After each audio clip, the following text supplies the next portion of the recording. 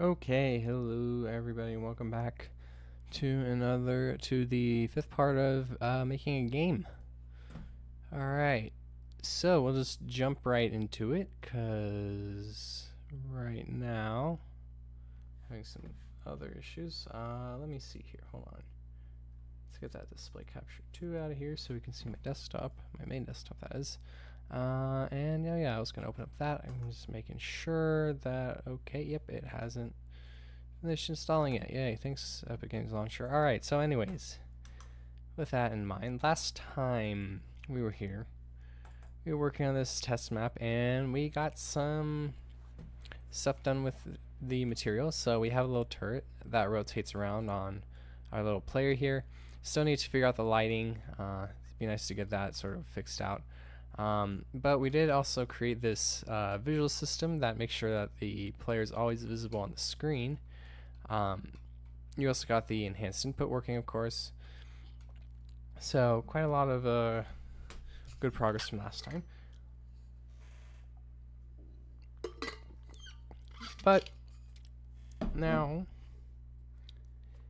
what we have right now is just sort of an empty level with just a cube pretty much. So I think next we are going to start working on getting a level design set up. So just a quick disclaimer, haven't really done too much in terms of level design, so I'll try my best, but well, we'll just see where we end up. So yeah, once we do the level design, we'll be sort of thinking about how we're going to develop the core gameplay mechanics. So with that in mind, let's go back to here. There we go. And check on Epic Games. Is it downlink? Okay, it's Quixel Bridge. Alright, so I'm going to launch up the project I was going to launch up before. Not the same one from last week, unfortunately. Just have to figure that one out. But anyways, so here we go. We're in our note-taking app that we've used before as well. And I got a very this tablet's kind of old, kind of inaccurate. There we go. Okay, that's a little bit better. We don't need the pressure sensitivity or anything like that, but oh boy, that's gonna take a while. Ooh, wow, you can definitely hear it through the mic. Thanks. Yep. Okay. In case you're wondering, this where's my mouse? This Asus software that I use for the mic filtering, yeah, it just hasn't been working today. So ridiculous.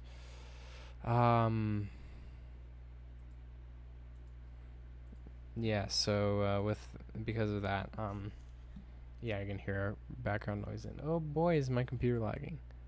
Great. Yep, this is exactly good for a live stream. In case you're wondering, if I hide down or display capture 2, there you go, yep. That's what happens. But what I want to do is take this process here and just click on task because I'm annoyed of that. End of the elites. What's that news article? Alright. Let's see if the noise filtering stop.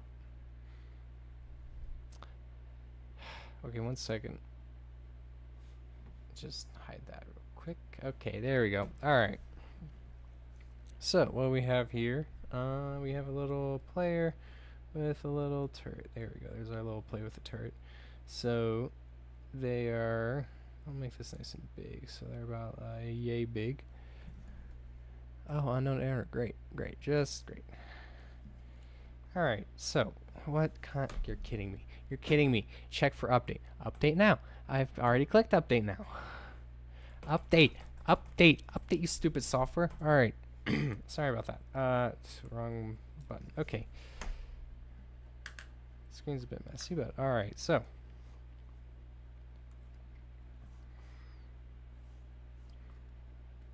Let's look back at, so I just drew a rectangle, I know. Look back at what we have for the initial notes we have here. Alright, you can zoom out a little bit. Let's see here, where are they? There they are, okay. So, what makes a game a game? Game design, pretty much. So, yeah, I was talking about the laser tag game. This was way back in the first live stream. It says update now again. Don't worry about that. Where's my mouse? So many desktops. Okay. Yeah, so over here, right here, this is sort of the ideas that we have. So like I said originally, they can change it over time. So this isn't final. And in fact, I think they probably will change over time, because I'm not entirely confident about how well a laser tag based game can work on mobile. But I think something... Oh, did it actually update? No, it didn't. Get some water.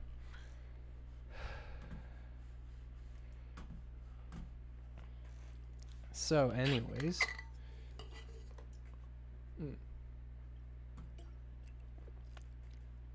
one thing I am gonna show off. There we go. Wow, that's... Let me turn it up a bit so you can actually hear. There you go. Wow, my mic is like picking up every single sound. Okay, maybe it's too loud. Alright, so anyways, what you're hearing is by Steve Journeys, some nice synthwave music. Steve is the composer that I'm working with for Project Laser Tag, so hopefully soon. This isn't necessarily the sort of stuff that you'll be hearing in that game when we start sort of announcing that. We're getting that ready for that soon, so stay tuned for that. But you will be definitely composing the music, and yeah, I think some of the work that he's doing is gonna be pretty great actually. So yeah, I hope you enjoy this nice background music and some of the other future stuff. Anyways, so yeah, just a little heads up there. Let's go back to clicking the update button again for the 50th time on this piece of software that doesn't like to work. Let's see here, what other... Oh, Armor... Yeah, okay, I'll just end that task. End task. End task. Okay. You know, sometimes on Windows you can end a service, but then the program that relies on that service doesn't know how to restart it, even though it's like the basic, one of the most basic things that you can possibly do. It's so dumb. Anyways, I distract myself. So back to the level design. Yes. All right. So we already have some little bit of level design right here. So right here, this was just a sort of basic concept for one of the maps. I'm gonna go with a... Oh my... I'm gonna go with a highlighter so that we can actually see it. There you go. Alright. Yep, update now. Again. Update. Come on, update. Okay. I want my mic to be working. I'm filtering sound. Alright. Anyways.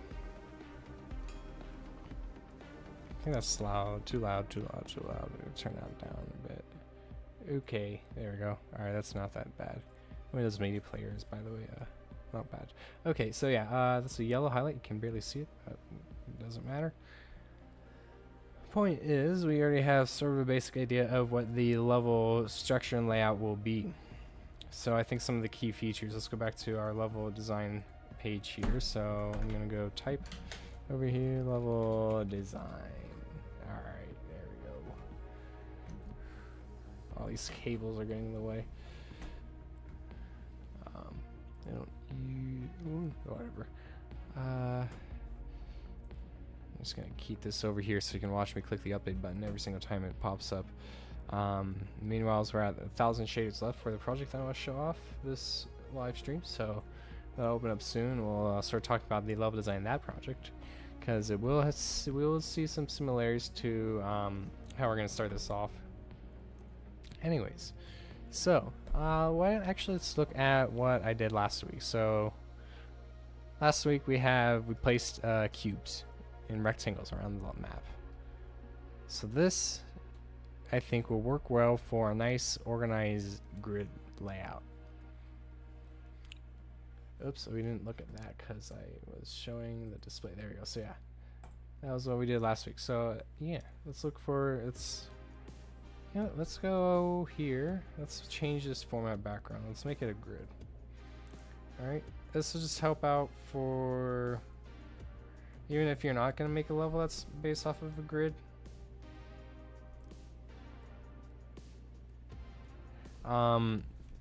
Even if you're not gonna make a level that's based off of a grid, this will help out for doing scale. So you should have some sort of a grid layout so that when you transfer the map that you draw here into the engine later on, it's more of a one-to-one scale replica. And something that I'm going to sort of point out what we are specifically doing here, because they're not just any sort of level design. We are going to be doing what is known as whiteboxing. So this is making the layout of the level, but without why did it stop typing? Why did it stop typing? Layout of the level. Okay, layout of level. There we go. Without fine details. So regarding the details,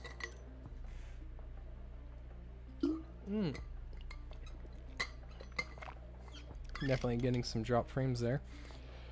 Apologies. I think we have our project. There it is. Yep. Okay. All right. So the game I'm going to show off just opened up, in case you're wondering, and it has some work to do. Oh boy. Oh boy.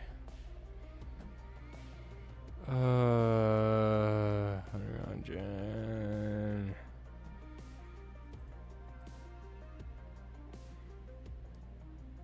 Alright, well, while that works out, we're gonna go back to talking about whiteboxing. So whiteboxing is making the level of the layout without the fine details. Why would we do this exactly? Well, details is equal to time, and they require planning pretty much. That is what a white box essentially is. It is a plan for the details and design. It also is the core or the root layout of a level, so like the general design. And this is important because it will dictate how players would go about pretty much playing the level. Will play level.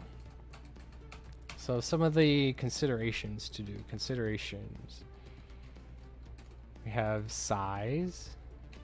We have features. We have spatialness, I guess. I don't know how to describe that. Space. There we go.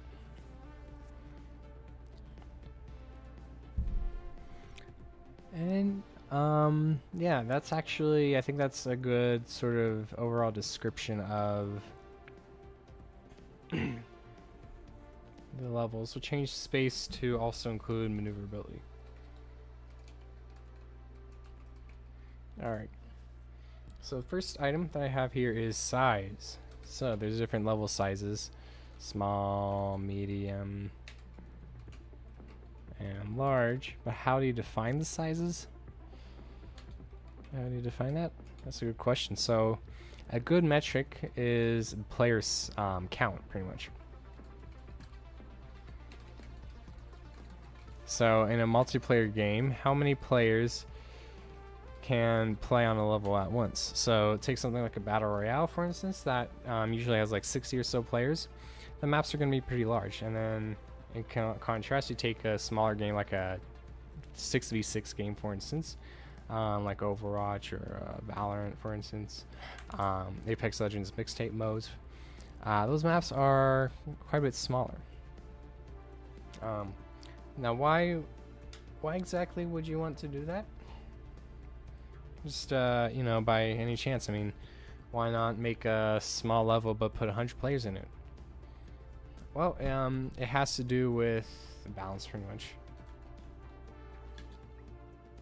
Balance between how do I describe it? So if you have it be too small, you run into the risk of players running into each other constantly engaged with each other. No break in combat interaction. So with the map being too small or too many players as well. Too small. I said too small, didn't I? Yep, I did. Okay. Too small / many players. There's no breaks in the comment or the interaction. If you try, like, let's say, take an MMO for instance, you want to go sell your items or whatnot. And a super small map in a market, some place that's like gonna be super popular, just have a bunch of players just standing around trying to get whatever they want to get done, and it's generally just a sort of big mess. Luckily for like something like an MMO, you're not necessarily directly interacting with other players. You could, but you can also play sort of I guess alone, depending on what the MMO is. The player interaction varies pretty much. So yeah. Take a multiplayer game though. I don't know if you might have played on like a map that's with too many players. It's actually too small for the number of players designed for before in the past, but I have occasionally. Say take just a square room, a box. So there's a box with 2 player spawns on 2 teams. Let's shove in just a bunch of players. So here's a bunch of players here, just pack them in there. And then on the other team too, just a bunch of players. What do you think's gonna happen here? If they're like enemies, they're gonna shoot at each other back and forth. It's just gonna be a mess. Everybody's just gonna die, and then they're just gonna respawn.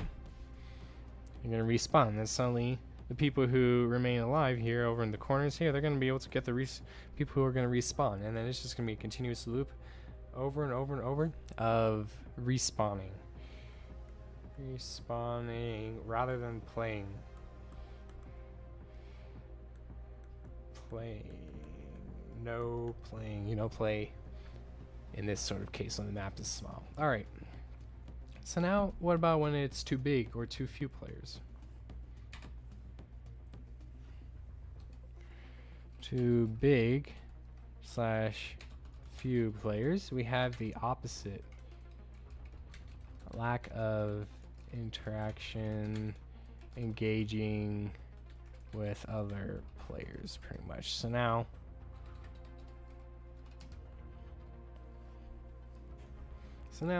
we have this other map now.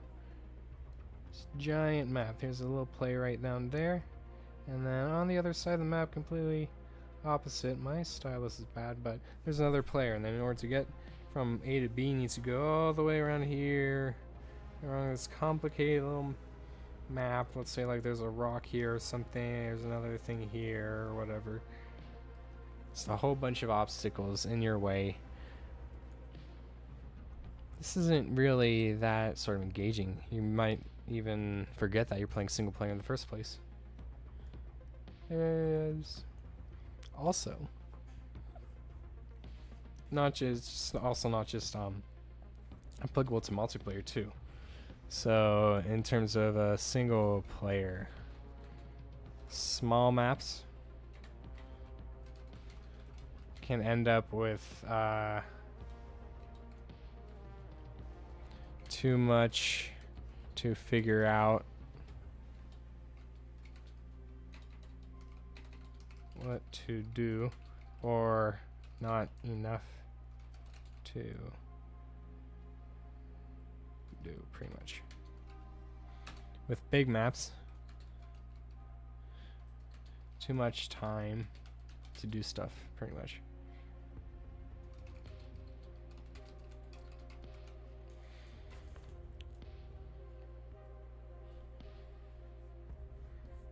When you take a look at some, like, let's say single player games, I'll disconnect this thing real quick. Take a look at some various single player games. I'm sure you've played some games, like for instance Red Dead Redemption 2. That map is pretty big.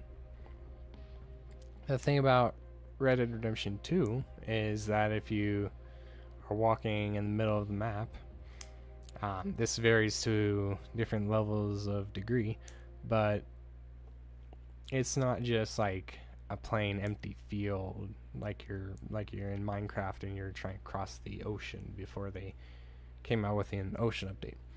No, instead you can look around, you can see trees, you can see plants, you can see other people walking across. Like in the past, occasionally you're gonna run into like wolves or pigs or cows. I don't know if there's any cows in Red Dead, but horses, other horses too, just like general animals and whatnot. And all that stuff there, it fills in the gaps in the map between traveling from point A to point B. If you say get bored at one point, you can stop by the road and do some hunting, for instance, or maybe you can help out somebody along the side of the road. That sort of little detail, little interaction is part of the map design in something like Red Dead Redemption 2. Now, going back to that Minecraft example, so are giant oceans. The thing about Minecraft is it is procedurally generated, and that can be challenging to trying to get this sort of balance here as well. So in Minecraft, you have instead biomes. So these biomes create the different sort of levels of interaction with the world and with the various creatures that spawn and whatnot. If now there's different options in Minecraft for different sizes of the biomes. You can have small biomes that last only a few chunks, in which case, let's say you want to go and find some resources in the biomes, you're probably not going to find a whole lot. You're going to be like, oh, I chopped down every single tree in this biome, now I'm next to some desert and then some forest, winter biome. That's completely useless to me, for instance. In that case, there's a lot to do, but not enough to do one thing that you want to do. So what would you maybe do instead? Say like a small biome map. Make do with what you have to do. You can go around and explore, but in the end, you're putting a lot of small content in a large world. Eventually, it's going to be overwhelming, pretty much. So that's another thing actually that I think is good. So there's also a sense of internal balance, and this goes more into the space category. How do you fill a map with content? We'll talk more about that later. But going back to the Minecraft example, then you have, let's say, large biomes. Now you have endless jungle forest, for instance, and there's no end in sight, and then you don't want to be a jungle anymore. There's nothing much that you can do about that, though, unfortunately. You're just going to be stuck with trees upon trees upon trees, pretty much. Of course, then Minecraft is an infinite world. Well, not purely infinite, but quite large.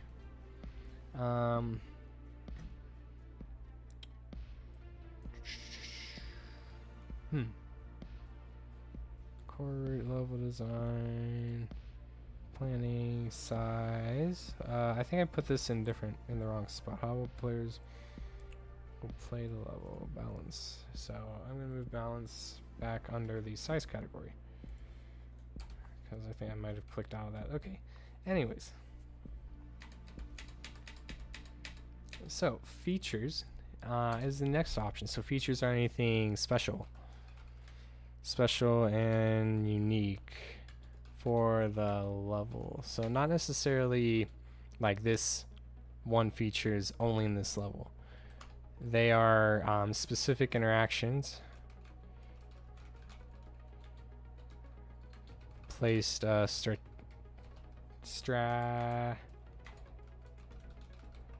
in levels. So let's say Mario Kart, for instance, that has a lot of these sort of features in the levels. So the most common one would be, say, an item box. Now, where are these item boxes placed? So let's talk about, MK example. Item boxes. So typically with Mario Kart 8, item boxes are paced rather evenly. It's made this way to sort of incentivize players to use the items wisely. Let's say like before a jump or a turn, maybe after a while get another item to sort of mix things up and refresh things.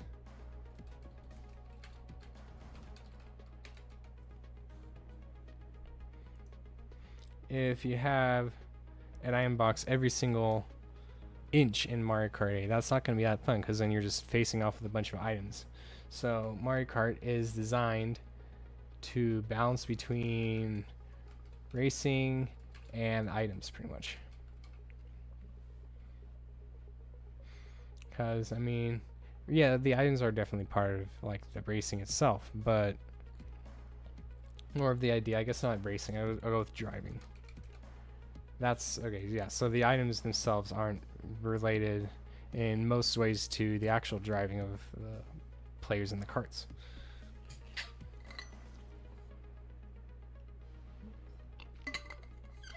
Some other sort of features in a level can be like, say, a jump pad, for instance, to get a player to be able to access a height. So why would you add a jump pad in a certain spot? For the player to be able to utilize the level design. That's a good reason for implementing features into the level. Player should be able to utilize level design to advantage with features. So you have a jump pad. The player can get up to the high ground. Now that they are on the high ground, if they prepare themselves with like an appropriate weapon, they can take advantage of that, pretty much. What else? Yeah, so the features are the little fine details that are going to be in the level for the player to pretty much interact with and use up. Alright, I'm going to do a quick thing here.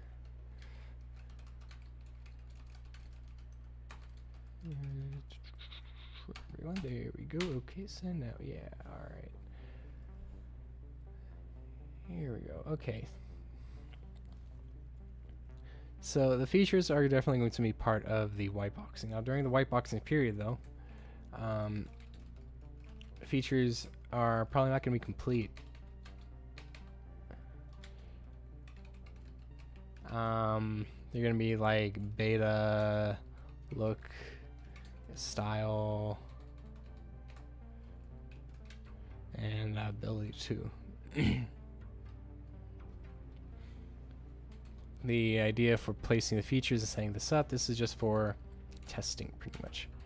We want to be able to incorporate different aspects of what we plan on implementing for the final release game as we go along. And then once we more refine the style and the level and the gameplay, We'll go back and then we'll sort of replace our whiteboxing with the final details, and we'll add the details into the level. We'll refine things, we'll remove stuff, remove features, add maybe more features, depending on what we sort of decide with, to come up with the final result. Anyways, but right now we're still doing whiteboxing, and the last item for whiteboxing is space and maneuverability. So how, when the player moves around, moves in a level, how should they move? Yeah, how should move? So cover, open space, maybe linear, multi-directional. So these are all various aspects that will pretty much actually go into the overall level design. Into the other two categories pretty much will be, I guess, the judge of other two aspects of level design. Alright, so yes, with that in mind, I would suggest starting with this first. Start with this, because this will tell you, this will allow you to sort of shape the way players will play the game overall. Play game overall. If you can design the space and the maneuverability of the level the way that you want it, then the features and the overall size of the level will then start to take shape over time. With the features, you will start to add features to sort of enhance or sort of refine the methods which the players are going to use the space and the maneuverability in the level. And furthermore, the size is going to eventually show up as the more open the level, probably the bigger it will be, or if it's more closed in, then it's probably going to be smaller. But then if maybe you have a closed-in level but with a lot of space, you could actually fit in a lot more players in a lot less space. So the size is definitely less dependent, but still will be judged definitely based off of the overall space of the level. So with that in mind, let's go over sort of how we're gonna, well actually no, let's go over sort of the design principles in this old game. Yes, this is the first sort of project, still actually work in progress, but it is a maze game called Amazing. Let me see if I can play. Ooh, it does work. Wow. And this game, it has a very big emphasis on the overall design of the levels. So, right from the start, yeah, the top up there, that's just sort of a visual glitch. I'm not entirely sure why that happens, but as you can see, I have designed this level with a lot of open space in mind. So this is like the main menu sort of tutorial level. Not necessarily a tutorial. There's a like proper tutorial currently in the game, but this pretty much is a what I want this to be is sort of an open world in the very first thing that you see, to get an idea of the environment. Oh shoot, I'm not, oops, not actually showing the game. There we go. Okay, there we go. Okay, now you can see it. There we go. Yeah, so yeah, I'm talking about the visual glitch up there if you look at the top there. But anyways, this is to give a sort of idea of the theme, the setting, the environment of the overall game before you actually start with any gameplay. There's also acts as sort of a playground that I could use in the future if I want to maybe incorporate some interesting features, some like little Easter eggs and stuff. Like for instance here, I have all these achievements set up. So one of the sort of features of this game, again going back to the features, this is more of a feature of the overall game design, but there are collectibles throughout each level that you can collect, and upon collecting them, you'll be able to see a sort of representation of the collectible itself over here on the main menu level. That's what this is called. Another feature design of the level are these ammo balls, and they can shoot them. You'll see in the tutorial level why exactly there's ammos that you can pick up. But then some of the other features of this main menu level are the trophies. So you can complete various tasks here, complete level 1 jumping, shoot out around the floating cubes, so these things that are floating around here. And what else we got? Yeah, that has to do with level 3, just the design of level 3. Level 3 was designed specifically as a sort of circular maze. This is a maze game, it's called Amazing, so that sort of gives you the impression of what the sort of gameplay is.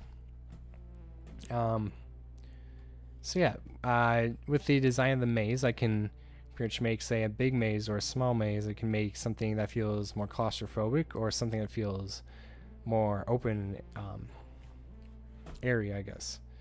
And I can use this to the advantage in this game to sort of progress the world.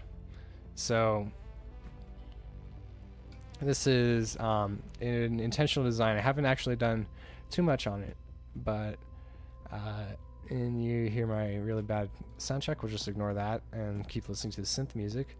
But anyways, you just walk through one of these and here we go. Wow, it still works.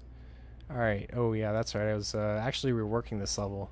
I'm coming up with a different sort of theme for the level, still going with sort of a progression and open space style and layout. But trying to sort of refine the overall theme of the level. So anyways, this is the first level of the game. It looks, oh, that's not supposed to happen. Okay, we'll just stop there. And I'll just open it up itself. Alright, here we go. I'm not sure why we went through the floor there, but this is the design of the game. The first level, that is. So as you can see, it is a maze, and as you can see, the glow is really bright. That's a issue with Unreal Engine. Let me go into, let's go with unload. There you go. Okay, that's better. Here we go. Now, this is the design of the game, the design of the first level. So down here, what I intended for is a sort of mysterious opening, I guess. Still plenty of space to look around, but there's a focus more on the layout of the graphics and the floor, as you saw earlier. Trying to sort of emphasize that even more.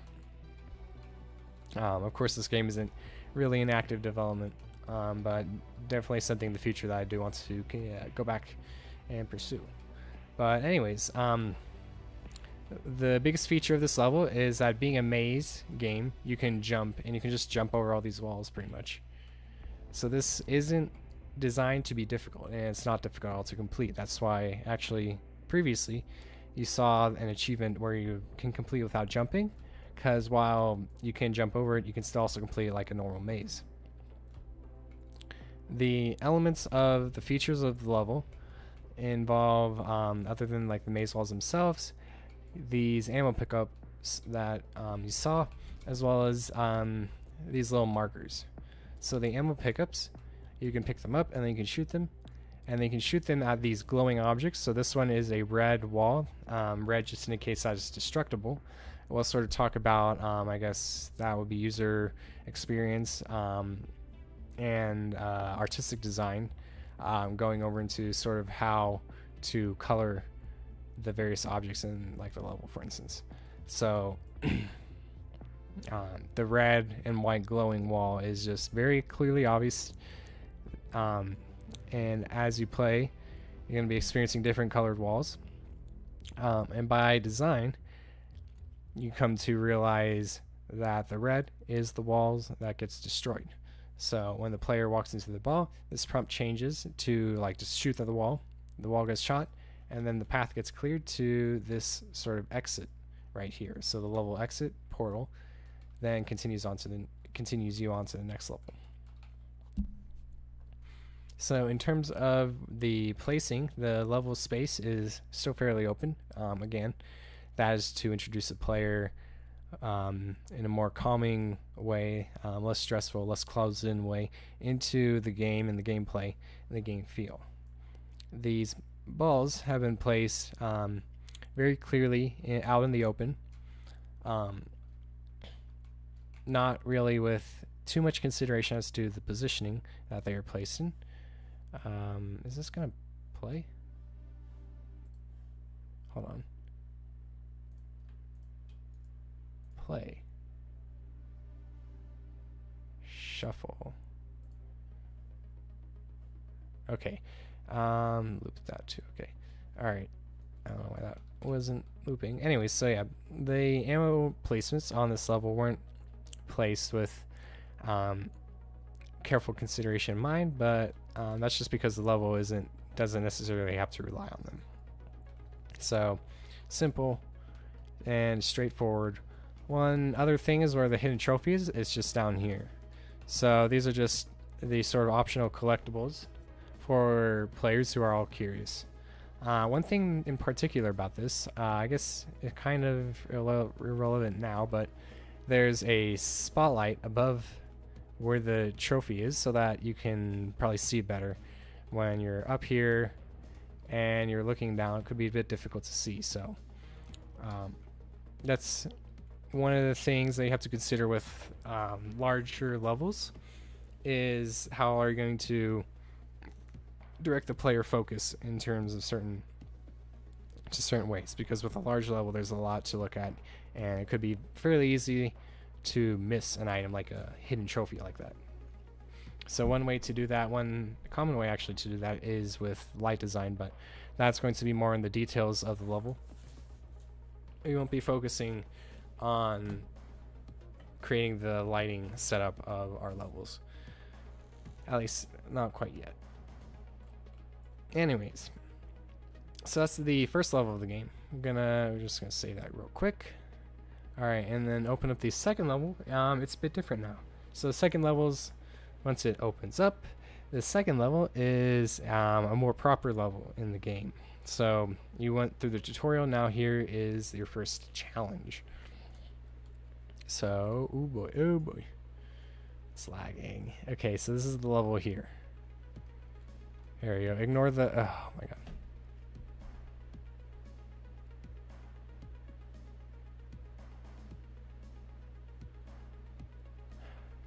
Are we good? Okay. Oh boy, that's laggy. Go back to, okay, there we go. No, that's still lagging. What the heck? I don't know what's going on. Could be the skybox or something. Anyways, this is the second level. So it is a proper maze. We're gonna have to go with top view here. Here we go, that'll work out. Alright. So, oh boy. Hide that landscape. There we go, okay. So this is the level layout, pretty much. You start here, pretty much, and you have a maze here. It's a relatively small maze because this is only the second level, but it is still a proper maze. There's a little secret here, shortcut right here. Not too super hidden.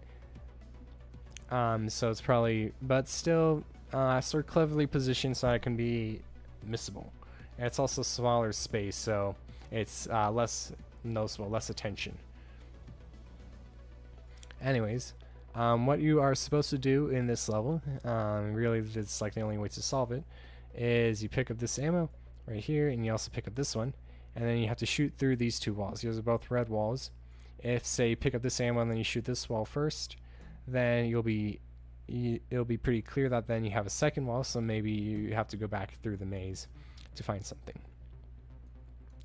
The other thing that we have here, right here, is a marker. So this is to actually assist the player with keeping track of where they are in the maze, pretty much. When you pick up the marker, you can then pretty much right click to place it back down right where you currently are. And then each of the markers throughout the level are going to be color coded, so that let's say that's like the yellow marker right there. You pick that one up, then you're in a spot. Let's say you walk there, and then you walk in up here in this little intersection. You can place it right here, and then that will give you an indication that you've already gone through that area. So the markers are a game design sort of feature that I would still probably work on to improve over time. These sort of cubes and stuff, the floating cubes, are more part of the environmental design than the actual level itself, so I'm not necessarily going to be talking about them for this sort of demonstration. So anyways, after you pick up those two, oh boy, what's that little thing? Oh, it's a camera, huh? Yeah, it's for like getting captures, cube maps and stuff. Anyway, so then you run into more maze. So then there's like a second part, pretty much. The mazes are more or less designed to 2 or 3 parts throughout pretty much the game, at least the levels that I've made so far. So then this second part, once again, there are 2 walls to destroy, and there are 2 ammos to find. So same thing as before. So a sense of repetition after we establish how to do something in terms of the game design. We then sort of want to repeat that and to get the player to know well how to use it, or we can maybe alter it a little bit. To alter it so that the player can sort of adapt and change the way that they are doing things. And that's sort of what the third level is. No, not quite. The third level is still excuse me. Third level is still a maze, and again, this game isn't finished or anything, so certainly we can change and evolve. There can be like better mechanics and whatnot. But the third level here, there we go. Oh boy, that's unlit. There we go. Third level, all rainy. The weather is progressing throughout the levels, which is something that should be clear and is part of the overall game design. But that's again all part of the white box. So what I did with this is I created a variation pretty much of the typical maze and went with a circular maze instead. So a different sort of thinking, different way of thinking of how to solve the maze and how to navigate through the maze, but with the same gameplay features, the same mechanics, the same level features as before. You still have red destructible walls, you still have ammo pickups, and you still have game markers. In this level, you also still have the trophies, and they're still carefully placed around in little secret hidden spots that aren't too hidden if the player pretty much watches out carefully for them. So nothing too involved with that. Then we go into level 4, and the first thing we're going to notice is a new type of wall. Once it loads, that is. So I'm just going to have to wait for this.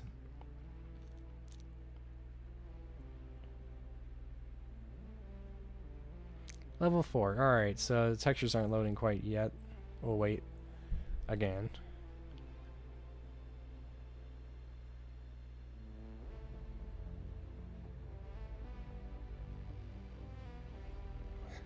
You know, this synthwave track is kind of nice. It reminds me of the Stellaris soundtrack. Though I would say that Stellaris, honestly, their soundtrack, it does get kind of annoying and repetitive at times. So yeah, good job, Steve. Alright, so anyways, our next type of wall here, there we go. Oh, is this, let me see. This is an indestructible wall. Let's edit the blueprint real quick. I want to check something here. So, there we go. Alright, explosion, defaults. Undestructible wall, unbreakable wall component. That's what I want to look at. Here we go. What materials are used? Ghost cube, cube, unbreakable. Okay, so the unbreakable texture, I thought was green. It probably should be green.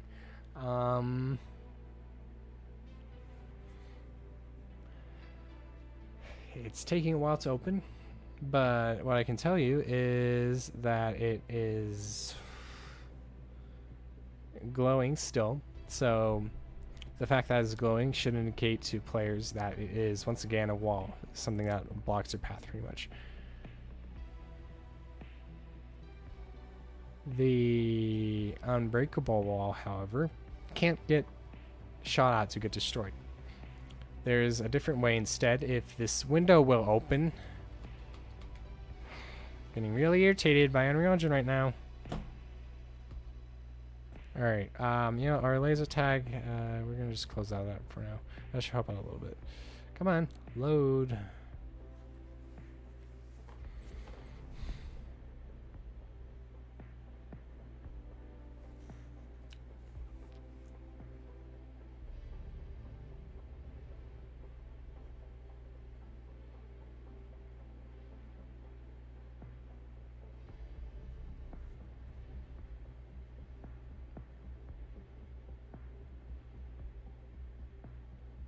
Aha, we loaded, finally. Well, you know, okay. So yeah, that's what I wanted to show. The glowing black and white texture. So that isn't necessarily easy to see. As you can see, it just looks like some bright glowing light. So there's a chance I might revise it, but something that you can obviously see, however, is the green glow. So I'm gonna play this level. Hopefully it actually plays. But there we go. So anyways, the first thing you see, apart from the giant glowing wall, is this little thing here. And then there's some sort of pipe there. And I seem to have just hopped off of a cube. Oh look, there's an ammo right here. Huh. Alright, so I can shoot the wall. And as you can see, as I told you before, it doesn't get shot. I can try shooting this, and it's kind of glitched out right now, but what you're doing actually is you are holding the cube essentially in front of you, and you can place it on that, and then the wall opens up to a nice sunset view, and then you are greeted directly by this all too friendly red wall. So yeah, that's sort of how I went about with introducing a new feature into the level design as you go on. And then right here is another block wall. Here is a yellow pipe like before, and then you have a green platform over here. So if you go and find that, you can sort of make the connection that it's the same yellow pipe that destroys the wall over there. So the intention is to pretty much go and try and find out how you're going to do that. So what do you have? Well, over here you have a sphere pretty much that can be rolled into this little trigger here that destroys this wall, and then you have access to this ammo. You break that ammo down, then you navigate here, there's more ammo, and so on and so forth. But something in particular about this level that is different from the other levels are the much higher walls. So this level is designed where the walls are much higher than before. So as the levels progress, the walls get taller. So it sort of adds on to the sense of the challenge in this level, and also the overall feel of the level. So progressing how the level pretty much plays out passively and also actively. Something else are that the corridors are tighter as well. So that means that there's more of a maze to pack in. Well, okay, they're not all necessarily tighter. Some of them are, though. There's more maze, more navigation, more of a challenge to try to figure out and solve in this level. And as you go on, here we go.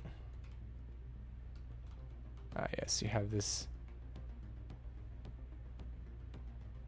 sort of area here. How did I do this? Let's see here. So, okay, this is a green switch. So the switches, by the way, are shape coded pretty much. One of the switches, I believe, disables the floor or something. I forgot. I made this level a while ago. But there's some sort of little tricky challenge here that a little mind puzzle that to solve, and then once you get here, then you get to the level. So this level is divided. Okay, maybe it's a little too big. I could probably make this level smaller. Why? Because if you look at the level design, it's divided into quite a few different sections. So you have this stars section here where you learn about the new wall. Then you have this section roughly around here. So here, this is a little tight maze area where you can go and find like an ammo or something to destroy. Oh no, first off you then go into here. So you then do that thing, get that, and then you can probably explore this sort of area here. That's one area. This is another area of little exploration and whatnot. This is another area again, and then this area splits off into multiple areas as well. So this is overall a much larger map, and I think it probably is confusing to get lost in. So something that I would definitely go through to revise. And then you also have this little bonus area as well. So typically things are made into 3 parts because they have a beginning, middle, and end. With the beginning, middle, and end, it's easy to track and pace the gameplay or the experience and story or whatnot. That's why things are made in such a structure with a beginning, middle, and end. And this level has way too much of a middle, pretty much. Anyways, and then I'll just go over one more level and then we'll go back to the game that we've been working on. Okay, or I can just, close out of Unreal Engine, honestly, because the interface isn't loading. Alright, I'll just tell you about what the next level is. So the next level is a level designed more around the landscape, so an alternate design to the block level layout to create some more variation. This level also introduces a new type of wall, pretty much. It is I guess a placeable wall or creatable wall, something like that. But what it pretty much does is it uses the triggers that you are introduced to in this level. It reuses them in a new way. So rather than destroying a wall, it creates a wall, which actually can be used like as a platform to get across something. So anyways, Unreal Engine, yeah, not responding, end task. Alright, there we go. And then let's open back up. Let's update this. Alright. Let's go back actually to here. So anyways, yeah, with that level, then I'm actually introducing multiple mechanics in that level. So with this game amazing, the design of it is that the first 3 levels are basic and they introduce you to the game, to how the basic gameplay works out. You can get to know the mechanics very well, pretty much. Then level 4 and onwards start to introduce new stuff. So you take those basic gameplay mechanics and then you incorporate them into something new, new that you haven't experienced before. But with what you have experienced before, you can adapt and continue on, pretty much. So as the levels design, they will change in variety. They'll change in style and size. They'll be more challenging sometimes to solve the puzzles. Other times they'll be introducing new concepts up until the final level, which then will be a sort of accumulation of all that you've come to learn. So that would be the sort of level design to go about with a single player game, but we are doing multiplayer. So with multiplayer, it's less about the overall progression of the level and more about the level itself. So what in the level itself do you have? What can the player take advantage of? What can the player use within the level to sort of go out? So I'm going to start off with a sort of familiar layout for the overall level plan. So I'm going to start with a little map here. Let's see here. So let's do like a little box here. Let's do some walls here. Okay. No, I don't like that. Here we go. Something like that. Then we can do like that and that and that and that. Let's see here. Maybe something like that. Over here, these side walls. Why did it erase all that?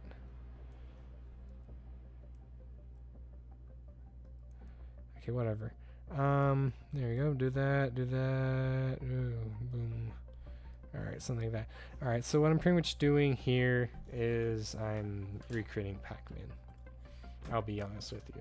That's what I'm doing. So I'm going to just quickly search Pac-Man. There we go. Not the Google Doodle. The original layout. There we go. Oh, wow, I was really bad at that. Okay, so here's the layout of Pac-Man, pretty much. Now, why do I point this out? Well, there's, I think Pac-Man would work out kind of well as a multiplayer map.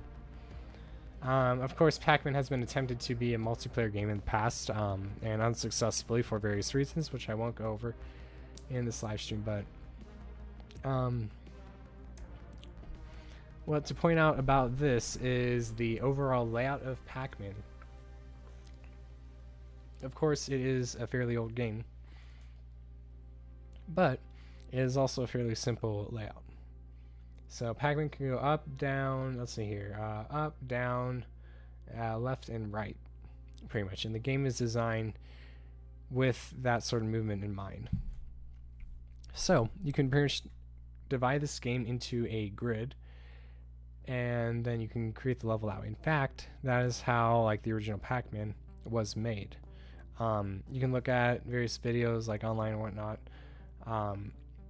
for how Pac-Man internally worked, but pretty much it does actually divide the game map into grid elements. So you have, like, let's say this corner piece here, it's a texture that gets placed first, and then this one, and then this one, so on, so on, so on, and it prints out pretty much the entire screen as an entire grid. So the ready text is even like part of the grid. So if you, let's look here carefully actually. If I open a new tab, there we go, we can zoom in here. This is I think a fan recreation Pac-Man anyways, so it doesn't really count that much, but it will do for our purposes. So let's look here. If I divide this here, I think we get a rough idea of the grid layout. So 1 dot per grid cell. So I can divide, so the ghosts seem to take up 2 grid cells pretty much. Yeah, the ghosts take up 2 grid cells, and of course they don't move exactly grid by grid, but the dots placement and also, like, say this bottom text here, the walls, all fit aligned with this grid. So why do I mention that? Because that is, well, that actually is essentially just a white box, but more specifically, that's sort of how we're going to go about with whiteboxing pretty much. We're going to set up a grid of sorts. So we have a grid here already. So let's erase that Pac-Man layout. Alright. So let's start. Let's zoom out here to give us a little more space. There we go. Alright, so the first thing that we should establish is our player size. So let's say that this is our player unit. 1 square size in size. Alright, so the player can move around in that much space. So if we have like a wall here, player can move back and forth within this little area. So with that in mind, we need to start off with, say, player starts. So let's assume that this is our first Temlo map is going to be like a team map. So we're going to go with multiple teams. So let's have a few player starts. I'm going to go with, let's go with drawing color. Here we go. Start with a red and a blue team, say. So let's start with, there we go, there we go, there we go, there we go. For, it's just 6 players, I think. That could be interesting. 6 players, alright.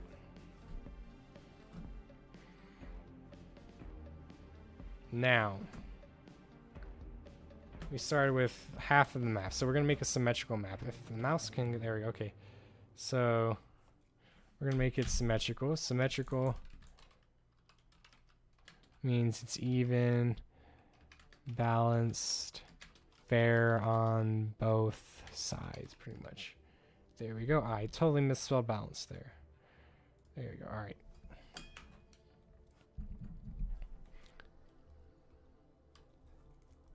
So I'm going to select these. I'm going to move them down a little bit so I have more space. I'm going to move them over too. There we go. All right. So let's begin. When you're playing, let's say you're this player right here, or you're spotting that spot. Let's say that that's your viewport. No, let's not say that that's your view. Let's say this is the viewport size. That's another thing that you want to establish is how does the size of the level look to the player. I'm going to put that down real quick on these notes I will eventually share. Don't worry about that. Player size, level, scale, relative to camera, important. So this is important for perception of level. So sort of the same idea of when you have FOV. You increase it, increase equals more speed. It doesn't actually increase your speed, but it makes it look like that you're moving faster. That's because of the overall scale of the level. Alright, so let's take this blue here. Actually, let's take this crazy red here.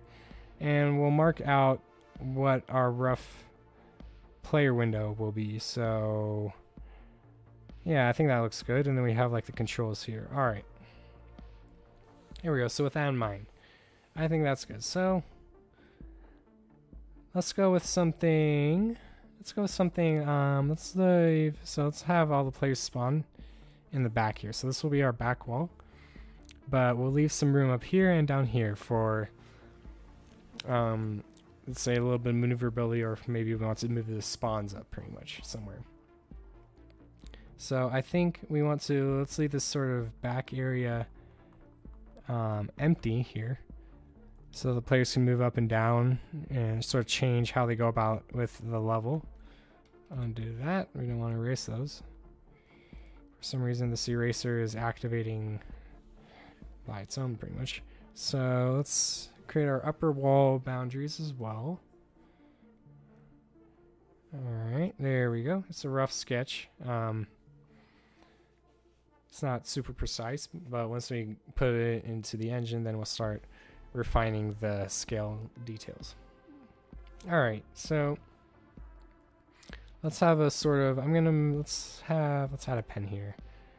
There we go. We'll add this rainbow here. There you go. Happy Pride Month. There we go. Let's make some general exit paths that we want players to be able to leave. So I want something up there and down here. Alright, something middle. This isn't a MOBA. I know that MOBAs have like a top, center, and bottom lane. That's what we just sort of made. But I don't necessarily want that exactly. So I'm going to make, let's go with 5 levels, and we have 6 spawns. Actually, no, let's remove this middle and exit here. Oops, I just erased that again. Alright, there we go. Okay, so there, move there. Alright.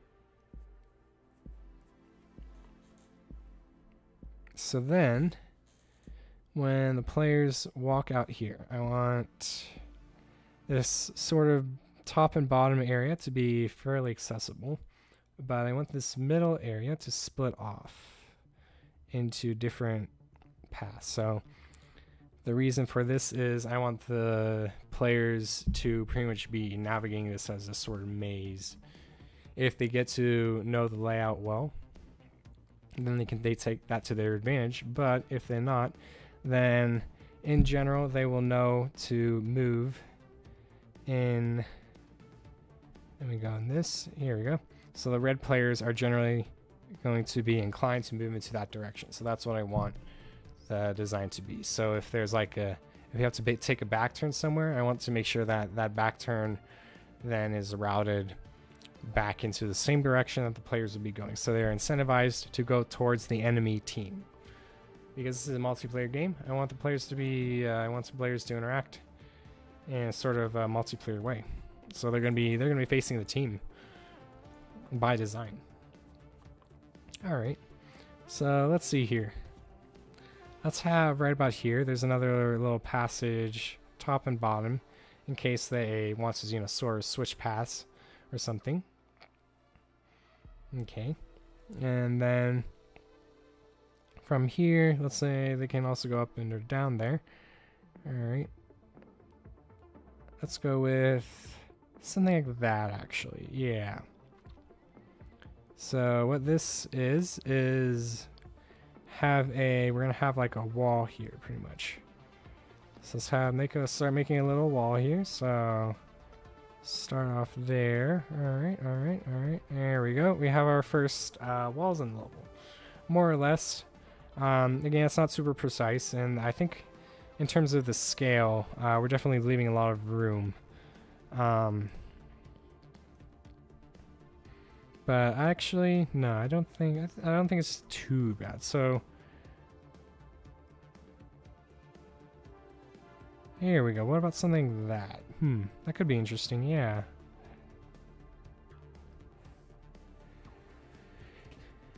Yeah. Let's see here. Let's have another thing there. Another thing there.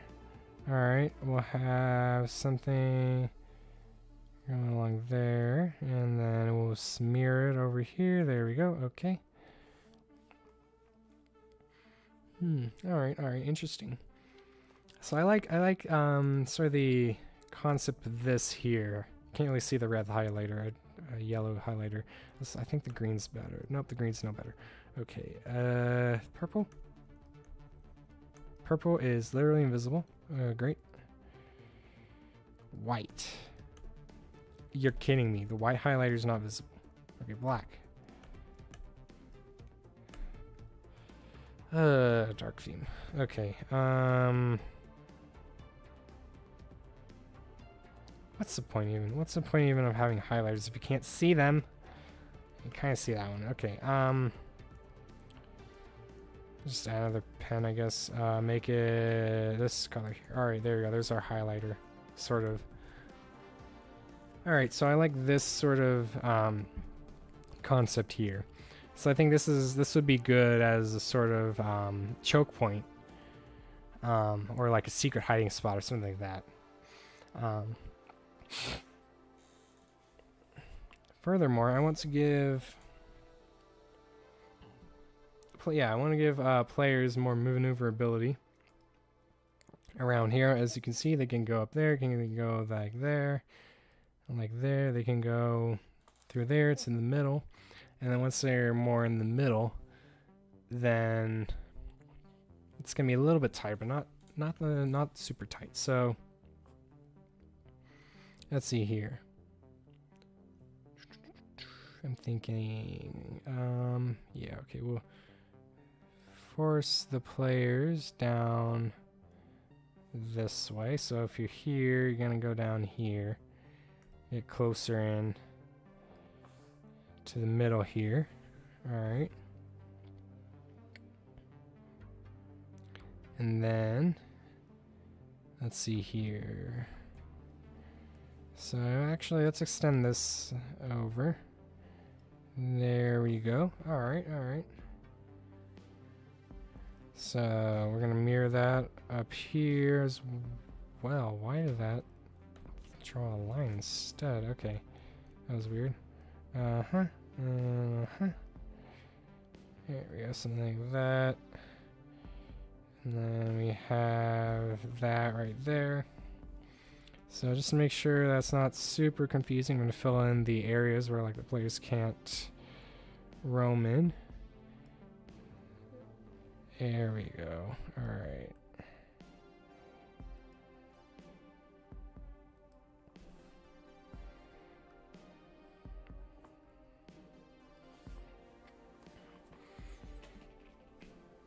There we go. Okay, so this gives a lot of different options as to how to like enter this. So the way I'm seeing this so far is being symmetrical. We have, let's see here. We have this area here, we have this one here, we have this one here, this one here, and then this one here. Alright. So that's our so-called lanes, I guess. In terms of like an MMO speak. So right around here you have these two lanes going back and forth. So with that in mind, this top lane area, we're going to extend this up a little bit more just to sort of isolate them. Meanwhile, these three, we're actually going to leave this area open. Yeah, we're going to leave it open. We're going to leave it open, and then we're going to divide it.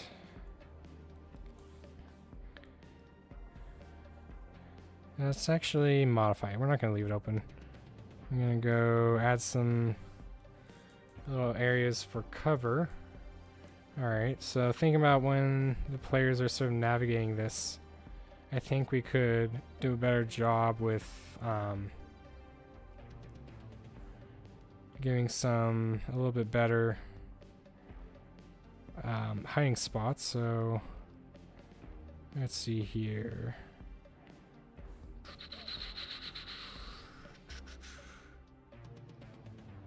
Something like that. Just hold on. Okay, that's what we have. So that, and then we'll do that. All right.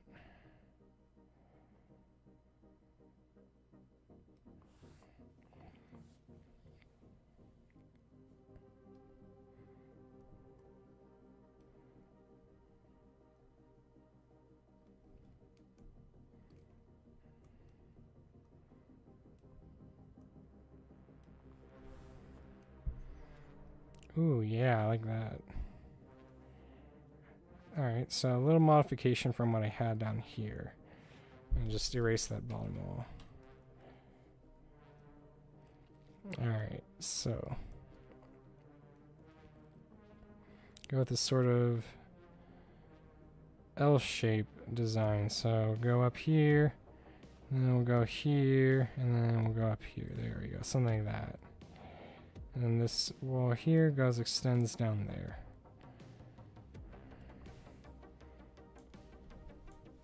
Yeah, alright. So this creates some little interesting areas right around here. So again, same thing there. That's actually a sort of common design. We could utilize that some interesting ways, but also then there are the paths so you can go around here. So that could create some very interesting sort of plays, I guess. All right, and then I think, yeah, all right. So I think with this, actually, I think we're at a good spot.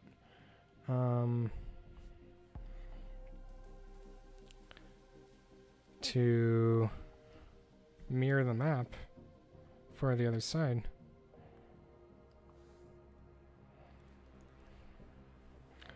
Let's have the center wall here. So this is like a dividing wall, but we'll make sure that there's quite a bit of room here. There we go. Okay. So the way this is designed right now, you have a lot of different paths, but then they all sort of collect right there. So let's actually divide into two different areas. So general areas that can be grouped up. So let's see here. Let's have wall, wall, okay. Then a wall there, alright. Something like that, and then mirrored on the other side. And then, alright, let's see about this. Let's attach these from the edge walls here.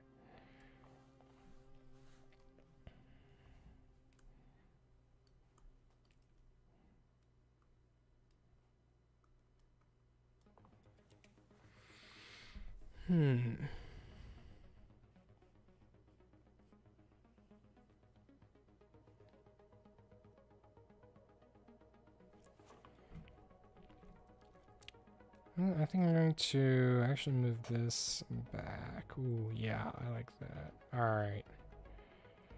There we go. And then that would be our sort of halfway point. So I think this actually could be a good starting point. We can see sort of white box this out. And then once we're later on into more game design and testing, we can see how it plays out. Particularly against possibly AI as well as maybe even other players. So with this sort of design, some sort of design elements I want to focus on. Let's see here. Players, start off back here. You can go back and forth back here. So let me white box in all the walls here. There we go. Alright, alright, alright.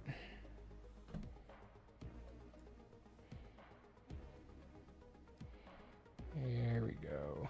Alright.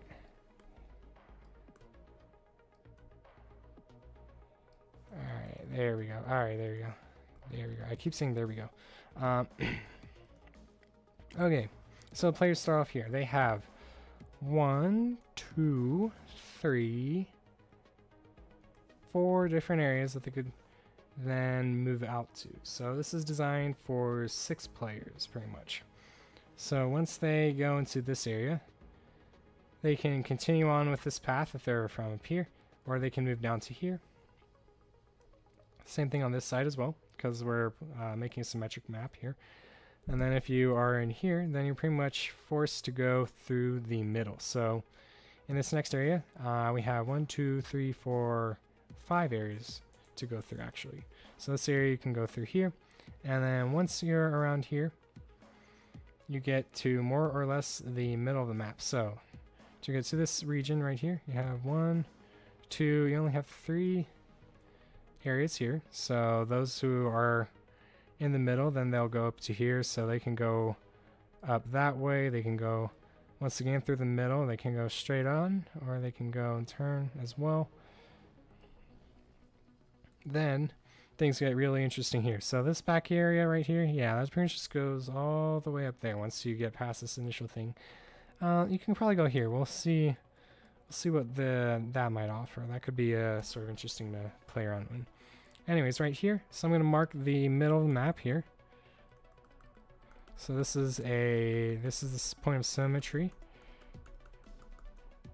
I didn't change the pen. Darn it. Okay, point of symmetry right there.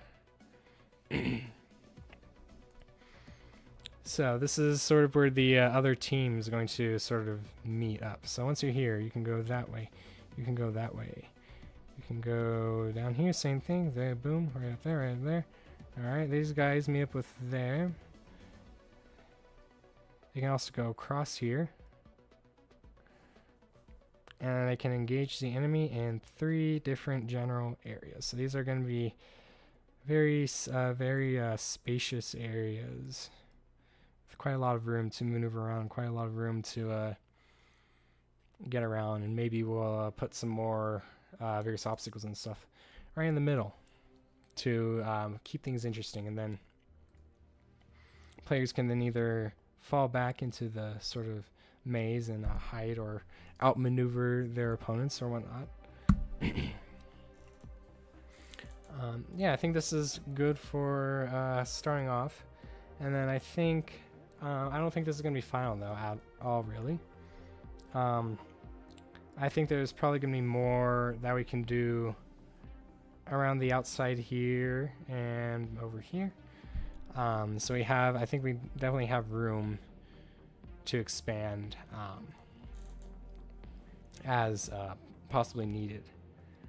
Alright, so I think this is good for whiteboxing. I think we can probably get quite a bit of progress done with regards to whiteboxing for the remainder of the live stream. So I'm going to make that smaller. I'm going to put it over here in the corner here. OBS, why are you doing this? Yeah, this is live. Oh my god. Why is OBS doing this? Okay. Why is the... Okay, whatever. I think that'll work out for what we're trying to accomplish, so...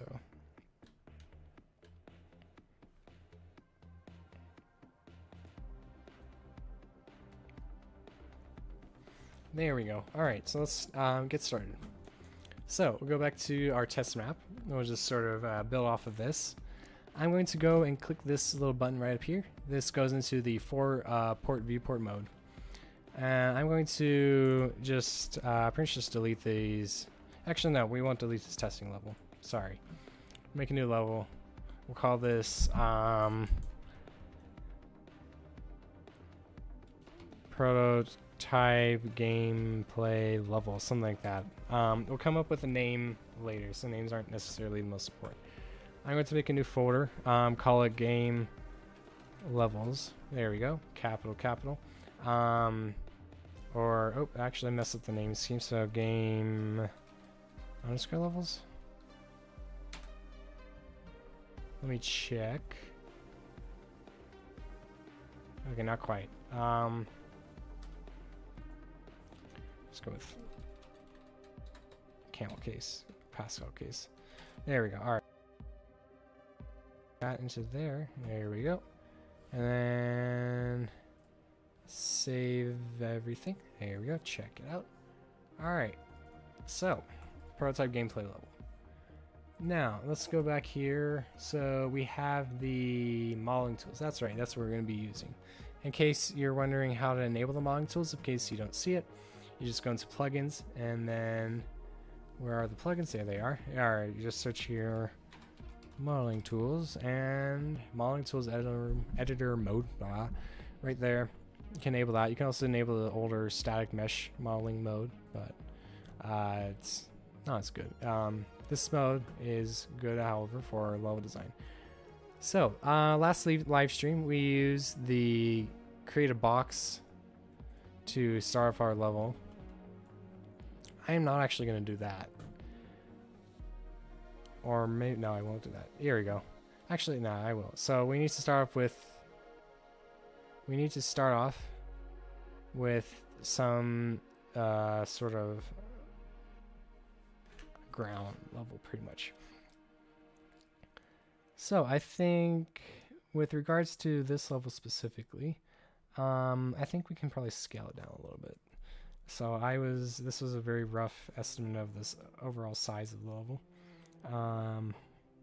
2, 3, 4, 5, 6, 7, 8, 10, 11, 12, 13, 14. I think, okay. Yeah, we'll make it 30 that direction, then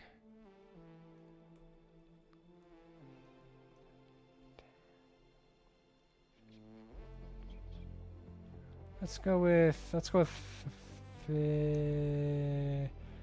ooh, that's That's actually quite a lot.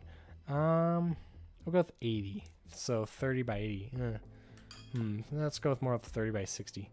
So, right, now what's the unit in terms of Unreal Engine? Let's check real quick. So we'll grab our base player here and we'll just add the base player into the level. Alright, here we go. Here's our base player. And you can build the cube attached to the static mesh if you want. But yeah, so the player is 200 by 200 in terms of the scale. So what does that mean in terms of width? Well, 200 times 30 would be 600. So 600. If I then click out of that, there we go. No, that seems kind of small. So 6,000, that's right. It was 100 times 30. Okay, 6,000. All right, yeah, that seems about right. And then our depth was, we said 80. 80 times 20 will then be 1600. All right, so this should be nice and big. Yeah, okay, that's good. All right, so I'm going to place this roughly there. I'm going to use, because we're in 5.2, we have this nice little editor mode that will help us align it to be centered in the map. And also we're gonna level it down so that our ground playing field is on z equals 0. So I'm gonna click one more thing. Let's go and let's just assign a material to this because we made a few materials last time. So map, out of bounds material. Let's make a new one. Let's make base matte. There we go. Just a base material. I'm gonna just make it like a basic color. So I'm gonna hold V for vector parameter. I'm gonna call this color. There we go. Just drag it into the base color, and then we're gonna make it white. Click apply. Click save.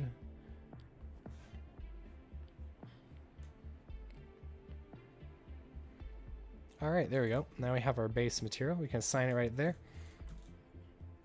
And then we're going to save it into the current folder. So let's go find the relevant folder. So meshes right here. Map. We'll start with map, test map. We'll make a new folder. Match it with the game level map that we have. So this is prototype gameplay level. There we go. Alright, go into that. And then we'll find the accept button right there. Click accept. Alright, and let's call this floor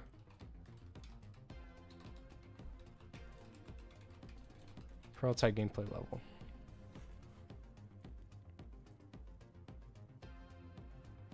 So this actually could be a reusable asset.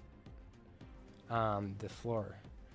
Since pretty much every single floor in this game is going to be a giant rectangle, we could put the giant rectangle somewhere else and probably save on overall storage of the game.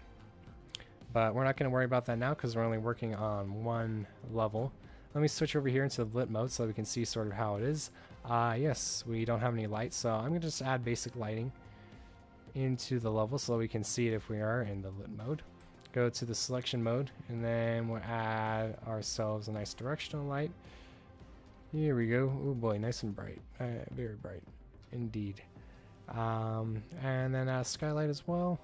We can add sky atmosphere, but unfortunately that doesn't work with forward shading necessarily, so we'll just stick with this for now. Here we go, rotate that. Let's see if we can get this skylight to do anything other than create dark static shadows. Modify the lower hemisphere. It does some stuff. It could help out a little bit, but not everything that we want to do. So let me make this a little bit white. There we go. Alright, so that helps out a little bit with the shading, but not the light itself, because that shadow is very, very, very harsh. Increase the intensity. Okay, that actually works out a little bit.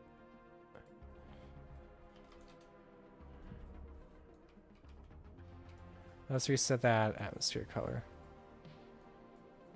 Or not, okay.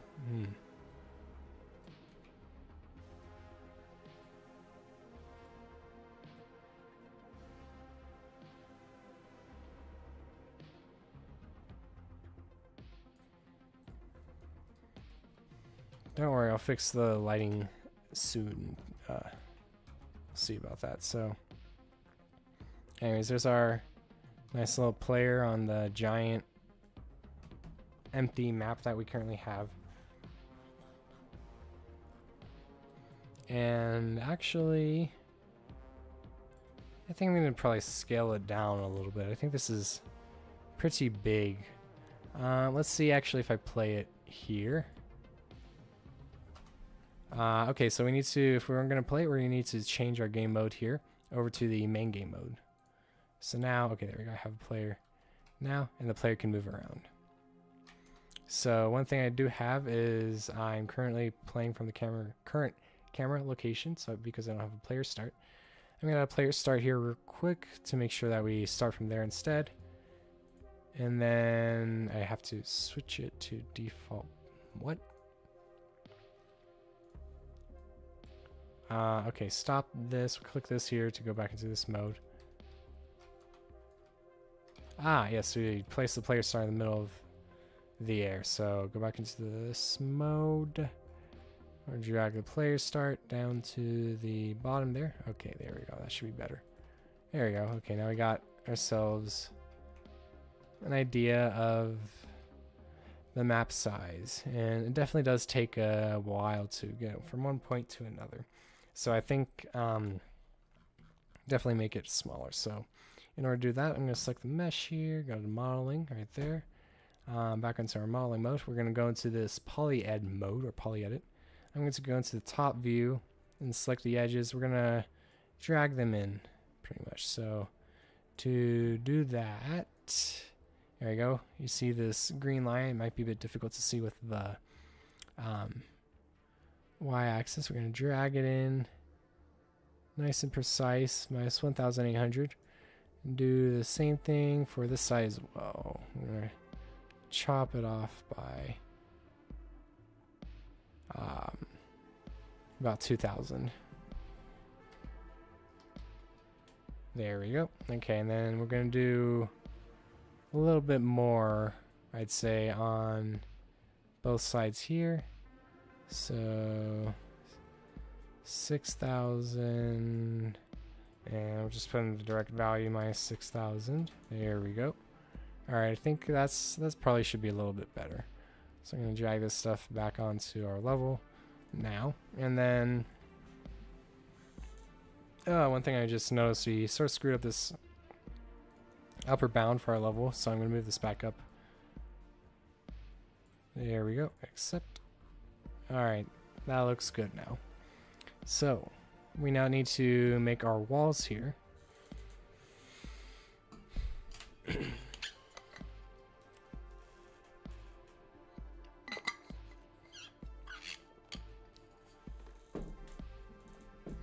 So, for the walls,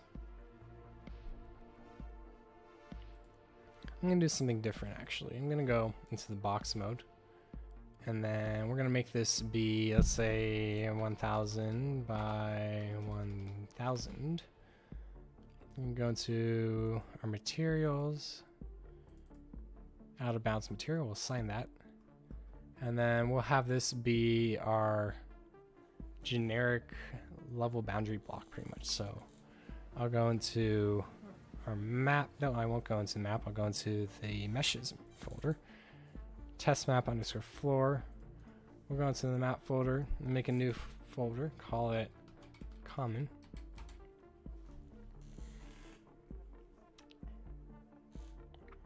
Okay.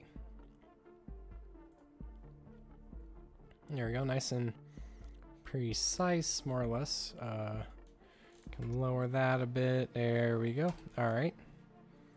accept, and then we'll call this level bounds square 1000 by 1000. So that is an indication of what the size is of the level. Let's check it out in our perspective view here. Alright, so there we go, there it is. And all its glory. We can probably raise it a little bit, so we're going to go to poly mode. I'm going to raise it up to, let's go with, yeah, that height, that seems good. Something that's definitely taller than the player itself. Sorry about that. Okay, so I'm going to go full screen. We're going to select, there we go. So we have the little preview. I just wanted to check this and sort of check how it looks relative to the player. And I think it's good. Alright, so yeah, I think we're going to keep it. So, now, the reason I made this into a single block is I'm going to hold Alt and then I'm going to move it over. There we go. And what that did was it just duplicated it. So I'm going to actually select both of these and we're going to put them into a folder. Call this F2 to rename level bounds. There we go. Make sure we're going to keep the overall level design nice and organized pretty much. Alright, so now we're going to build the boundaries to the level. So I'm going to change this to 1000 scale so that we can do it quicker. And what I'm doing is I'm shift clicking to select multiple objects and I'm holding Alt and dragging them to duplicate them. So then I only need 4 left. 4 more blocks left, so I'm going to do that. Okay, oh boy. There we go, select 4 and drag them over. There we go, we have one side of our wall done. I'm going to drag 2 more at the ends there to fill in the corners, and I'm just going to drag select all of them, hold Alt again, and then do the opposite side. Now we need 4 more for both of the sides. So select 4 of them, there we go. And then I'm going to press, instead, if you press Q, you can go into select mode. Press W is translate, E is rotate, and R is scale. So Q, W, E, and R are some of your most favorite key bindings when it comes to level design. T, I don't think T does anything. Alright, so we're going to go into the rotate mode. We're going to, yeah, we can keep it at 10 degrees because what we're going to do is hold Alt again and rotate it to 90 degrees. Drag it up there. Alright, and then we're going to do the same thing, Alt and drag the movement. So I went back to movement mode, dragged it over, and there we go. Now we have our boundaries for the level. So, our next part is going to be, we're going to create this in a modular style. So, the modularity is going to mean, I mean, we've already done it modular with these floor tiles. We could have also done the floor modular, but we're going to do the rest also modular. So I'm going to go back to grid size to 100 because I think that'll, yeah, that's going to work out for us. We're going to create another box. We're not going to make it 1000 by 1000. We're going to go with, let's go with 100 by, oh boy, 100. There we go. All right. And then I'm going to make a new material map, bounce map. So we're going to take the base mat. We're going to create a material instance. So we're going to do this because we're only just going to create a variation of the base mat. So base mat underscore walls. There we go. Open that up, and then we're just going to change the color because it's the only parameter we have. Here we go. Lower that a little bit so you can see it. You see it distinctly compared to the rest of the level. Alright, here we go. And we're assigning that the material that we're going to place. And let's see here. So our box is 100 by 100. Oops, what did I just saved? Okay, no problem with that. Here we go. Oh boy. 100. There we go. Alright. This isn't quite the level layout that we want, so that's because it's pinning to the corners only. So we can do 50, There we go. Do 10 as well. 10 is imprecise, so.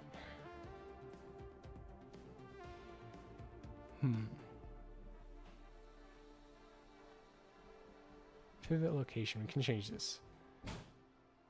Base, centered, or top. Okay, it's not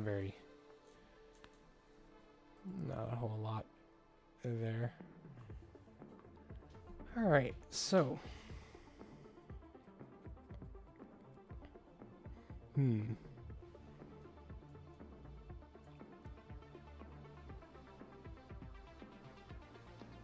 It's actually, no, let's use this. Alright, so the path tool. We're going to be using this to draw out the level, because I changed my mind about the modularity of this level, at least for the start. Actually, no, we're not going to do that quite yet, so I'm going ahead of myself. We're going to click escape to get out of that mode. We're going to delete our little test subject here. And then this is our player start, so we'll create a new folder called, call it,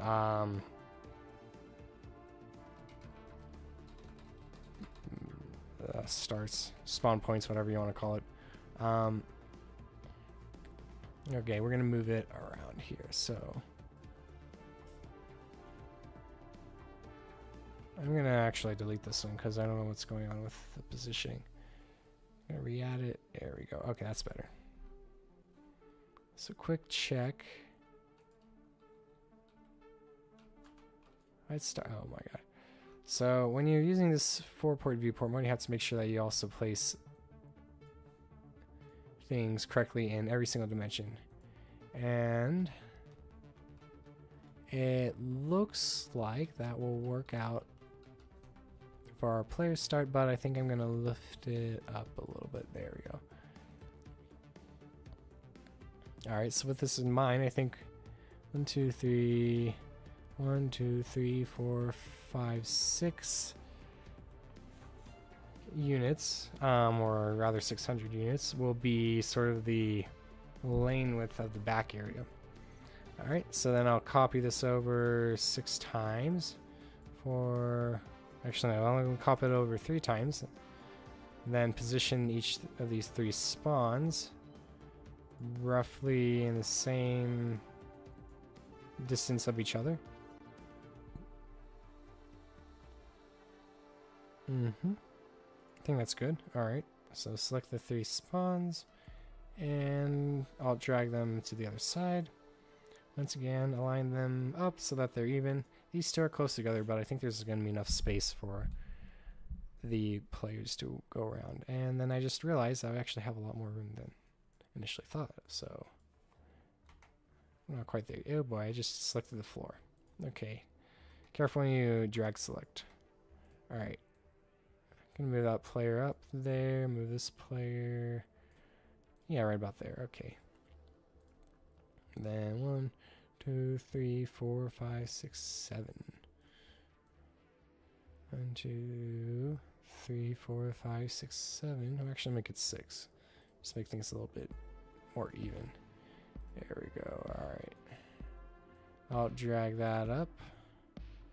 And then 1, 2, 3, 4 spaces from the x-axis. So 1, 2, 3, 4. Is that 4? 1, 2, 3, 4. Nope, that's 1 extra. There we go. All right, all right. That looks pretty good. So we have our 6 spawns set up on one half of the playing field. So now we'll just move over progressively, making the layout that we originally made. Probably have to adjust some of the walls and features a little bit as we go along. But now we're gonna go back into the modeling mode. We're gonna go into the polyxt mode. And we're gonna draw and make our first wall. So what do we have here? We got a little back passage. So let's so we went with 3, 4, 5, 6. There we go. Alright, so start off with this little back passage area here.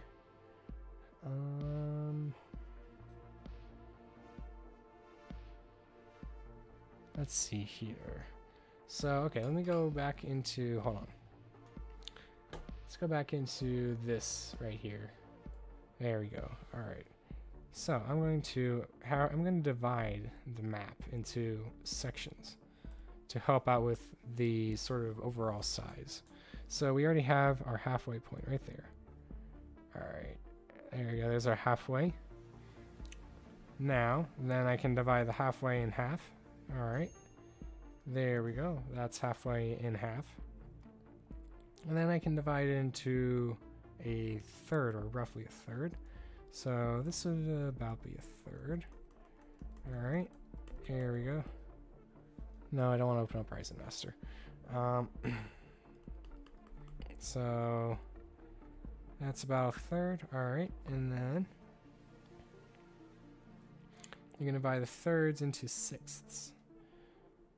And then from there, as you can see, comes roughly the map layout. So with this in mind,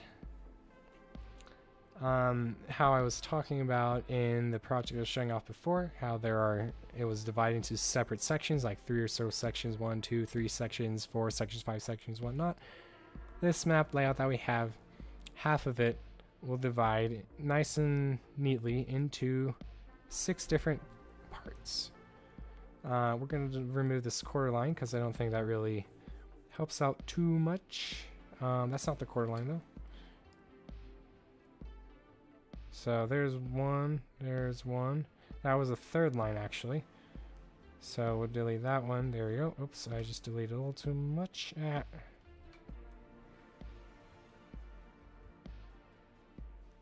Okay, there we go. We got it, okay.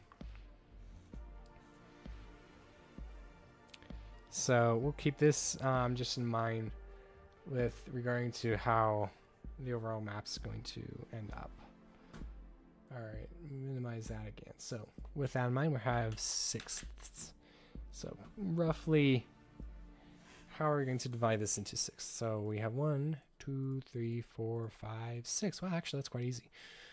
So luckily, we made this exactly 6,000 units in length. So we can definitely use that as a good approximation as to where to start positioning our map assets. All right, now back to the PolyX tool. Oh yeah, one more thing. I guess we can do the division on the other axis too. So the way I designed this is definitely going to be divided halfway, and then I think quarters quarters would work best for this. All right, so there we go. We have a rough grid. So with that in mind, quarters. So luckily that's 4 by 6. Wow.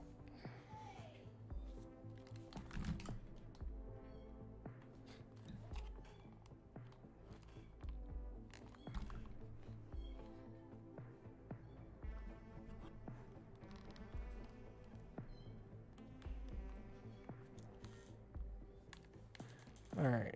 Sorry about that. All right. Okay, so starting in sixths. So with that in mind, we will get started. Let's see here. So we have 3, 4, 5, 6.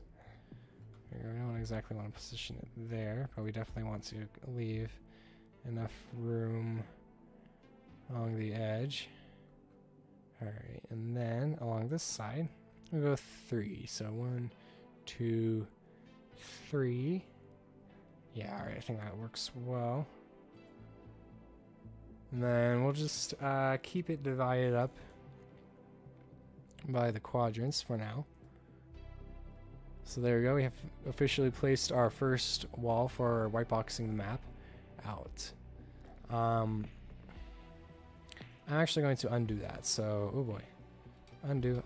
You just press Control Z. I'm going to do this bottom wall first, actually. I'm going to lower it all the way down to the edge there. Sort of like how we have in the map layout, if you can see it in the corner there. And then I'm going to create, oh yeah, I think that'll probably work out well. No. I think we're going to go with thin walls like that, yeah. So thin walls are going to help out a lot with maneuverability. So I pretty much click the wall layout I want, and then on the last layout, I now have to give the size of the wall. So I'm going to go into the perspective mode here, and I'm just going to use the reference back wall here. There we go, and then we're going to go find out, there we go, map, go prototype game level, floor prototype, we're going to go with, so give it a good, relatively descriptive name,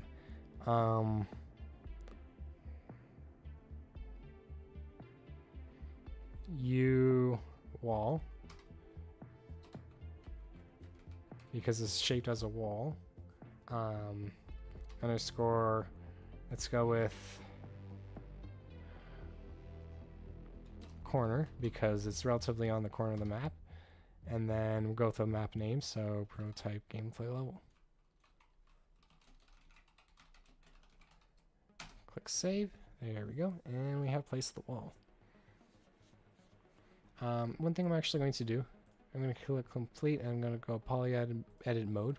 I'm going to select the top of the wall. I'm actually going to lower it because I want the outer walls to be lower than, to be taller than the inner walls. Click accept, and actually I'm going to modify these. So I'm going to modify this one, drag it up like that, click accept, and as you saw, it made all the other ones taller. All the other instances, that is.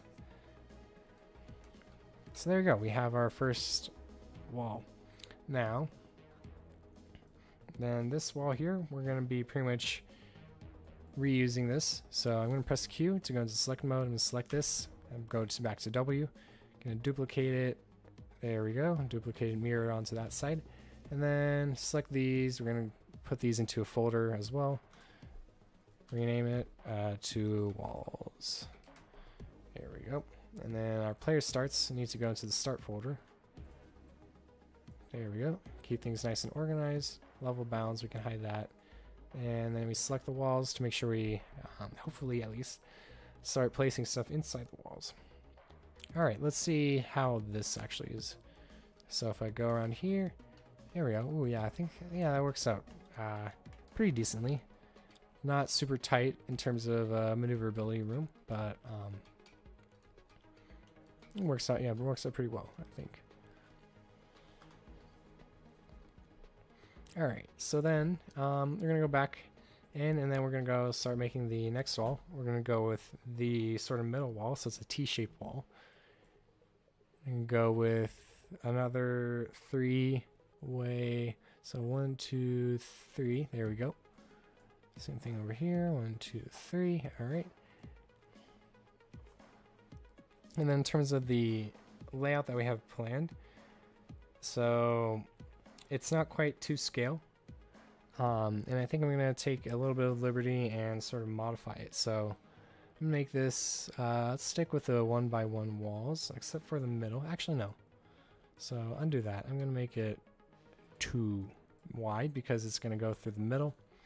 We're going to make it 2 wide through the middle. Alright. So I'm going to have it go all the way up to about here. So like about halfway, a little bit less. Here we go. Alright. And then we're going to have it match up with the current wall here. I'm going to save it into the appropriate spot. So map right here, prototype gameplay level. Call it T-wall underscore back underscore gameplay level prototype. So there we go. Now we have our T-shaped wall in the back over here. And then we're going to go on and continue on with the rest of the wall layouts. So the next part, we're going to be starting working in the next 6th quadrant. We have pretty much a sort of wall shape that goes right there, and that goes sort of blocking this area, and then it goes down here, and then it goes over here, a little sort of U shape up there, then that way, and that way. Okay, so I'm going to actually divide the next sort of section into a few multiple walls, just to sort of keep it relatively organized. So we have this wall right up here. I'm going to go to roughly, actually I'm going to go to exactly that distance that we used before, and then we'll start the next wall right about here.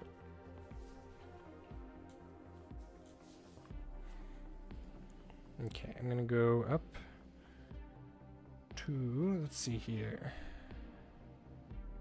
I'm thinking, yeah, let's go with this. All right. There we go. So this is a little bit different from the initial design of the layout.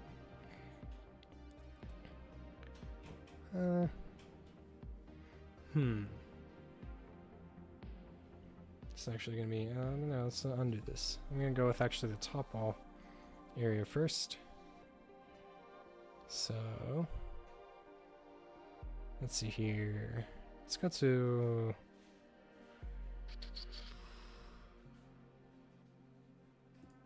about there, yeah, okay, we'll make this a 2 thickness wall.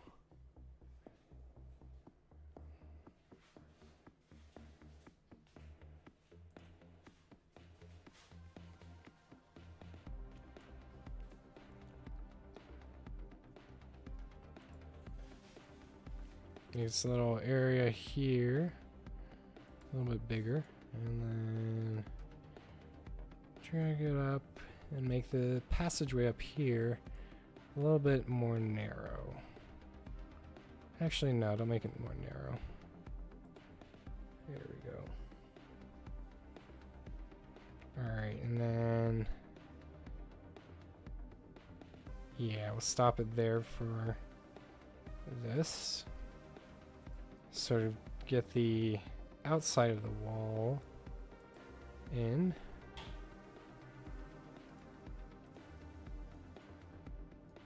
Alright. Bit more of a complicated wall there.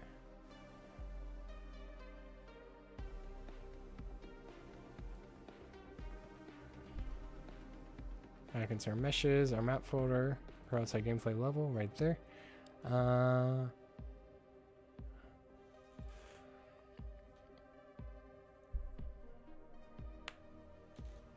So I don't exactly know what sort of shape that is. I guess I'm not entirely sure. So I'll just call it wall 2, wall 3. Yeah, wall 3 because it's the third wall. Underscore back mid underscore gameplay level. Oops, it's not gameplay level prototype. It's underscore prototype gameplay level.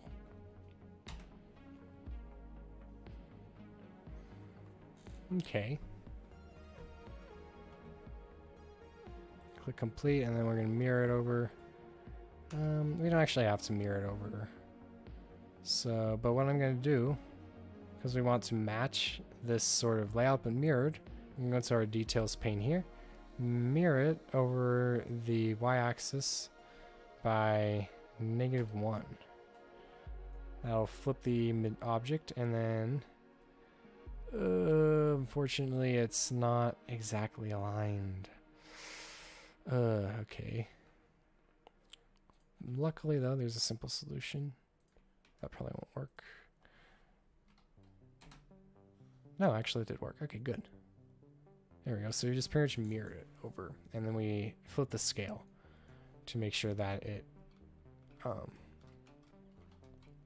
is mirrored on the other side appropriately.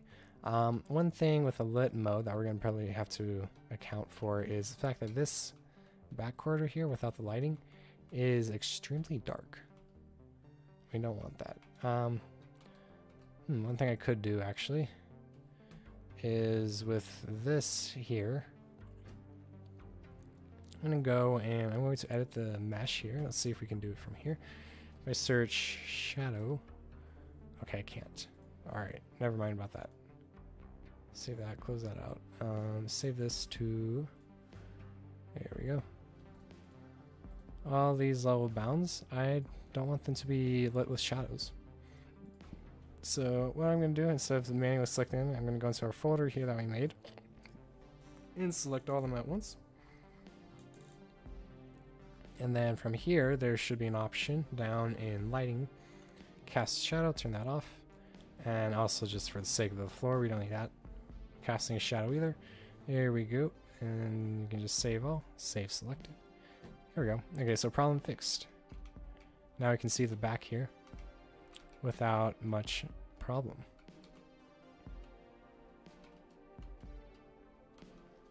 There's a few other areas of super darkness. But the lighting and the details, that would be something that we'd have to sort of account for.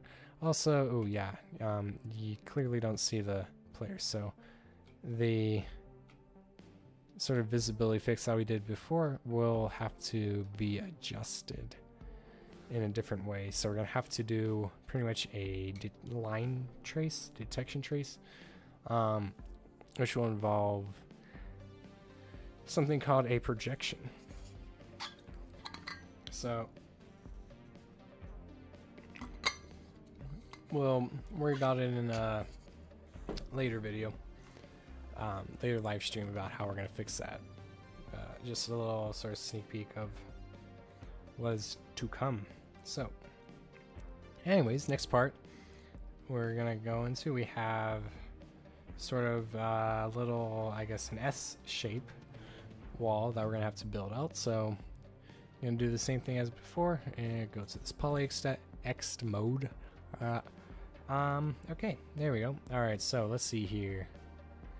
I want this to be, let's make it relatively tight. Yeah, okay, I think that's a good spot to start. Okay. And then, here we go. Ooh, a nice thick wall. Here we go. And then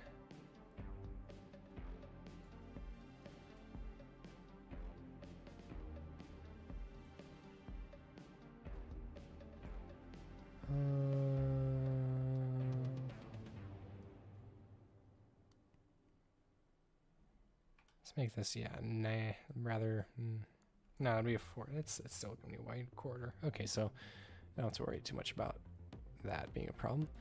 Alright, so then we're gonna just draw this like this here. I'm gonna make sure that it maintains at least a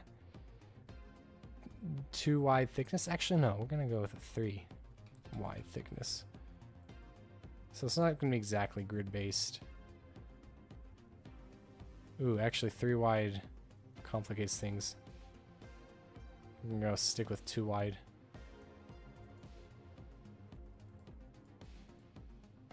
There we go. That's not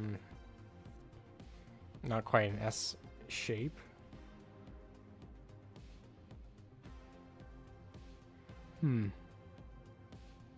Actually, looking at the original map design, I don't think we're gonna go with that. I'm gonna go make a little variation. So what I'm gonna do is make a wall that actually is more based around the wall that we have existing up here. So 1, 2, 3, 4. Let's go with 4 here. So there we go. And then go with that. So that's 1, 2, 3. No, just make it 4 like before. And then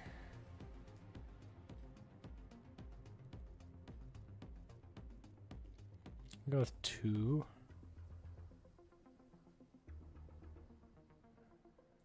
There we go. Alright. And then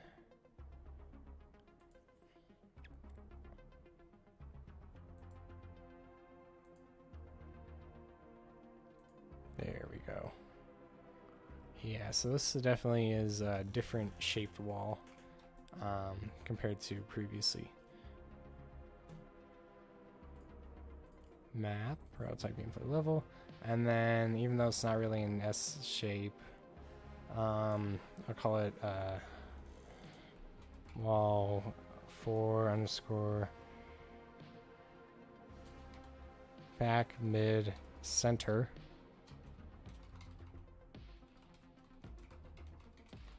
There we go.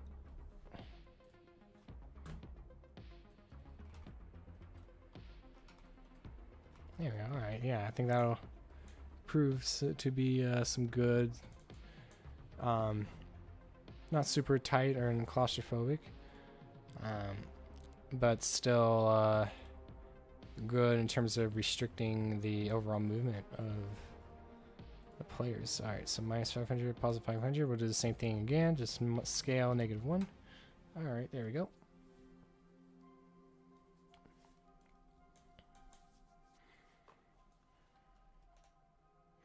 Okay, so there we go. We have about 2/6 of the map done. So, relative to this here, so we got this area pretty much done. This area more or less done. Yeah, that looks good.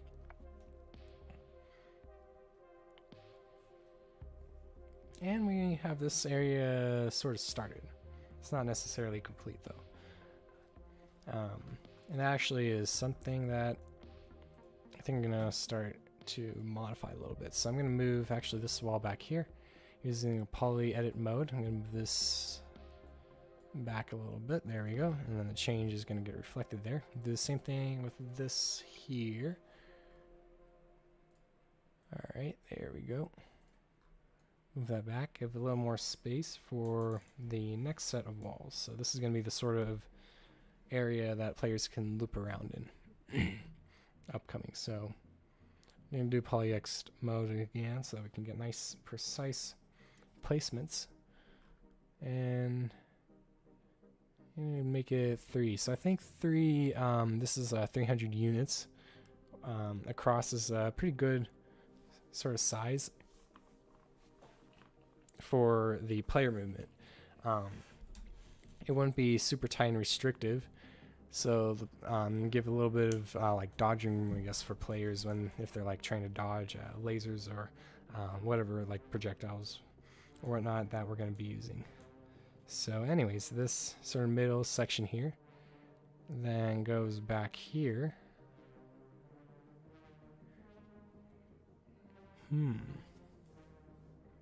Can we reuse that wall? I think we can.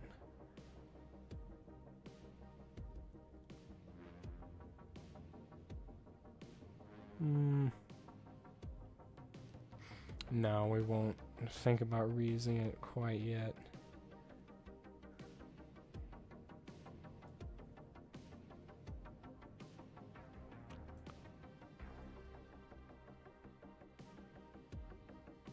Let's go with 4. Yeah, let's make this thick. Alright, and then, yeah, I need to change my map folder. My content folder down here.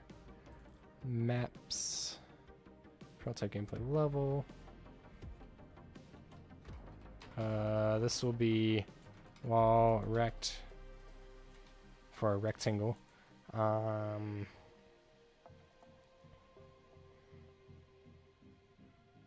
Mid quarter.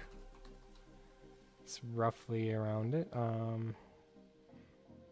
Then the level name, yeah, that's right. Prototype gameplay level, there we go. Alright, click accept there. Now we have our little wall there. We're gonna complete, and then we're gonna duplicate it over here. We don't need to flip it or anything like that because it's already mirrored. Okay. And then what actually I'm going to do for our next part, I'm going to duplicate it again. Gonna rotate it and I'm gonna move it right in front. Yeah, alright.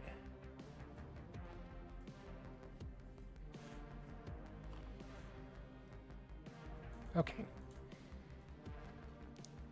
Alright, well, with that dealt with, we're gonna go back polyX mode again and gonna build the remaining part of this wall over here. So let's see here. I want this to wrap around the little center walls that we made. So 1, 2, 3. Make it a bit bit tight up here.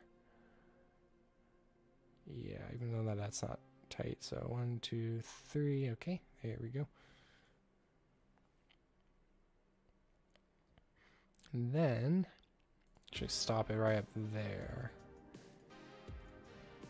Here we go. Match it up with that right there. All right, and I didn't change the map directory again. The constant folder directory, I mean. This will be, since this is the same thing as essentially wall 3, we'll go wall 3 underscore front mid prototype gameplay level. Spelling's bad. Okay. There we go. And then this wall here, we're going to move this back one. There we go.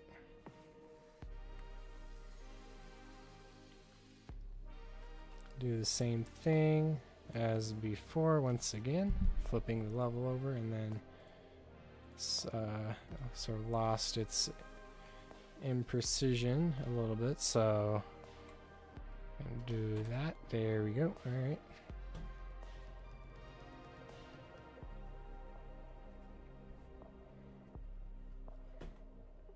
I'm gonna do a quick test here, just for maneuverability's sakes. Oh yeah, actually this is kind of fun. Sort of navigating this around. Other than this issue right here, I think yeah, I think there's a lot of good, interesting opportunities. Maybe sort of open it up just a little bit to let the player move around a little bit more. I think we probably work out that a little bit later, but yeah, with that, I think we're on to the final sort of section for the map, and then what we're going to do is we're going to pretty much copy all this, and then we're just going to paste it onto the other end. Oh, 1 second. Oh no, okay, great. Quick check here. I'm going to select all these walls, and I'm going to place them into our folder. Make sure it's organized, and then we'll walls underscore. Hold on. And select these. We'll make a subfolder actually. Boom. And then because they are on the negative x side, so minus x. There we go. So these are all the walls on the negative x side of our level. So back to our friend polyx, and we're gonna go make the final couple of walls. So the way I'm gonna do this, actually, I'm gonna probably, yeah, we're gonna reuse. So I'm gonna go with 4, and then we're gonna go with, let's go with something narrow. So give a lot of room to move around out here. Go with aligning with that wall back there. And then didn't change the directory again. I keep saying I need to do that, but I forgot to do that. Okay, so this is rect. This will be wall rect 2 underscore mid underscore prototype gameplay level. There we go. Save that. Complete. Alright, let's see here. So I'm going to duplicate it over here. Match it up with that wall like we did before. And then we have...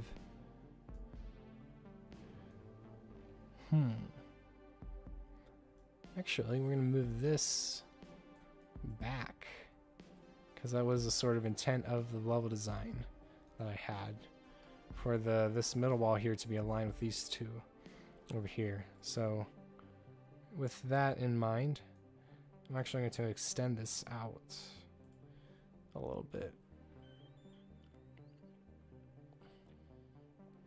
Alright, poly edit mode. I'm going to extend it out to there. Move these over yonder. There we go. We have some room there to sort of experiment with. We'll see Maybe there's something that we can do there. And then these walls, actually, I'm going to extend them out more and make them that wide. Check that. Okay, that's good. And then we're going to duplicate them again. Ooh. So probably that's not even. Can't get good symmetry that way. So we're going to delete that. We're going to recreate this wall, actually. So I'll drag that. We can also drag it out from the content drawer.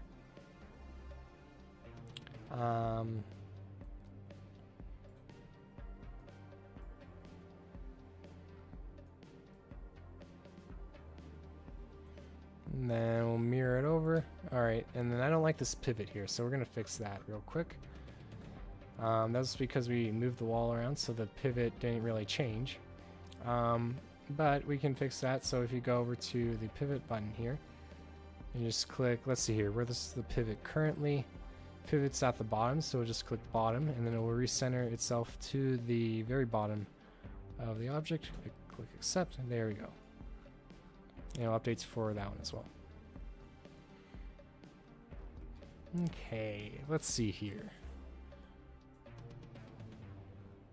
Oh, actually, that's an issue. So we ended up reusing the walls over here. Oh boy. That actually, oh no, that changed. Oh, ew.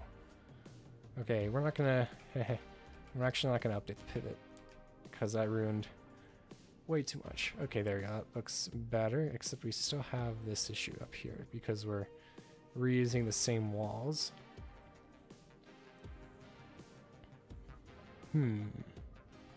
So I think I'm going to delete these and actually place them with the smaller walls that we have.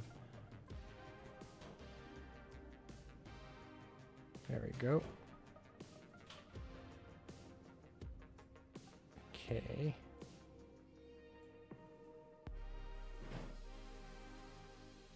Yeah, alright, something like that.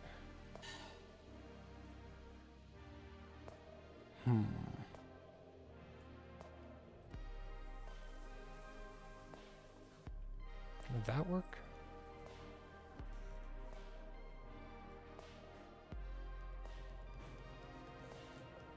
Hold on.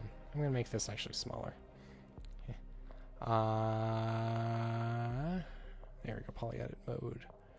So I'm gonna move this back to about there. Do the same thing with these ones as well.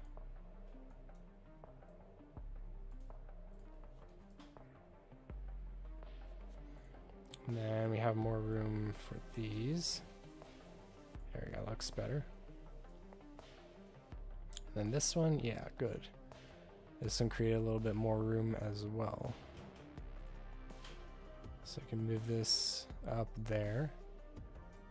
Move it down. 3 and 3, there we go. So that's 4 and 4 and 4, okay. One more thing I'm gonna do, I'm gonna move these up.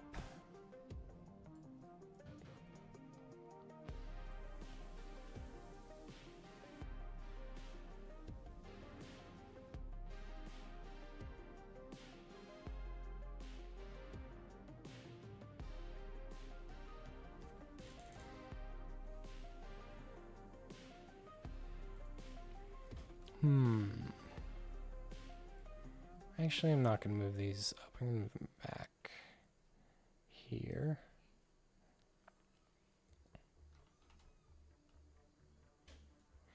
Actually, no, let's try something else. I'm going to rotate them.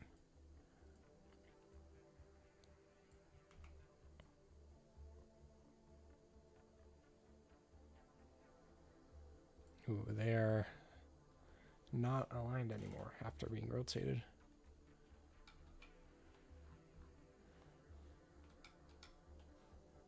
So I think I'm going to recenter the pivot and just fix the other blocks that we got.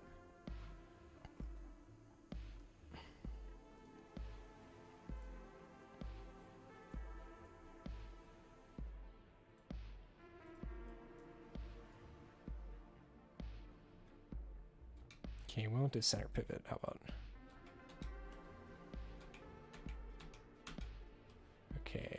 pivot we'll do, because we're aligned with the world axes.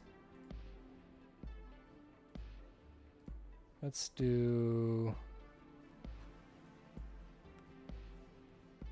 left.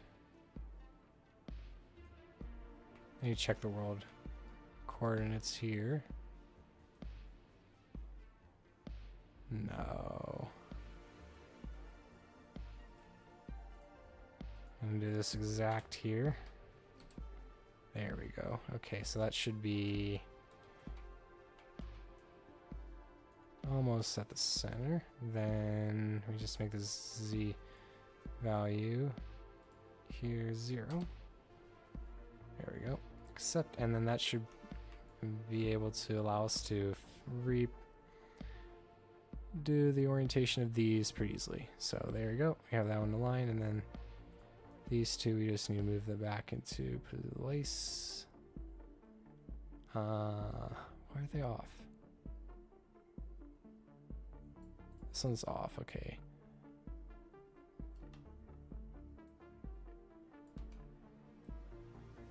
There we go. Or not. Okay, what? Why is this?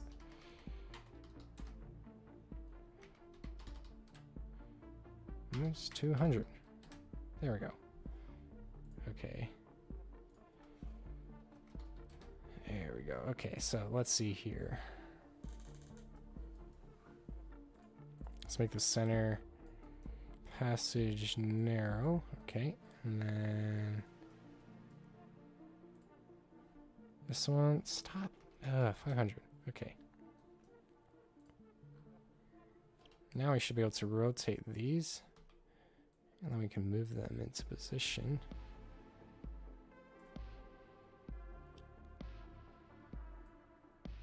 There we go. The reason I want to try this out, actually, no, there is a room for twice. 2 times. Oh boy, no, actually it isn't. Or is there? Nah, there isn't. Actually, no, hold on. This could be interesting. This right here.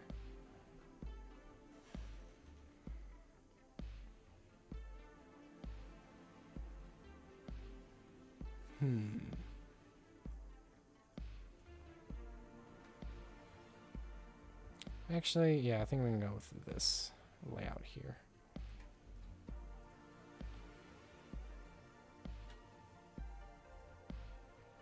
There we go. We have our basic level, and then we can play through half of it. We're gonna go make the other half real quick. Here we go. We can move around. Some nice tight spots, and there's some more open spots here. Middle here, there's a lot more room to move around, whatnot. You can aim, you can fire, you can spin around in any direction. Alright, there we go. Okay, so now last thing that we need to do, select everything. Hold on, actually, no, there's an easier way to do this, so we'll just add these all to here. Select everything in here, select all descendants, copy, Control C, Control V, and then we'll make a new folder, +X. So now this will be everything that's on the positive x-axis. Move that out there. All right, select everything on the positive axis. Take this x scale +1, make it -1. And then you just drag everything. That didn't work. Okay, don't worry. So we'll just go through block by block. We'll make the negatives all positive. So it'll take a little bit of time to do. You could try something else like rotating everything. That could also work. But I think this, okay, we don't have to duplicate that. That one there or that one there, because those walls are in the center. All right, there we go.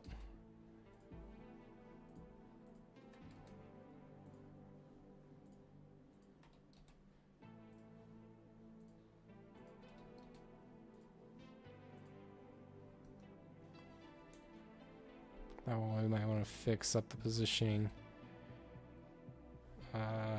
Okay.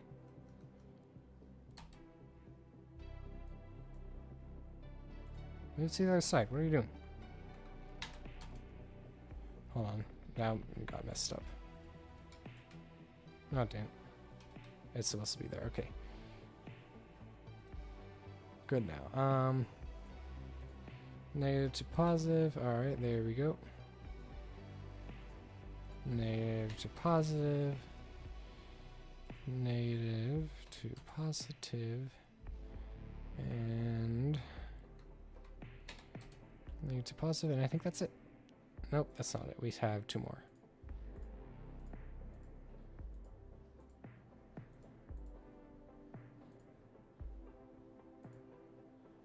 Yeah, these two. Wait, hold on. These two are no longer symmetric. Okay, so we're gonna have to manually move these to their correct positions. They're no longer symmetric in terms of the x-axis mirroring. That's to be specific. You know, actually, hold on. I'm gonna make these a little bit smaller. It's by 1 unit. There we go. Accept. Okay, good.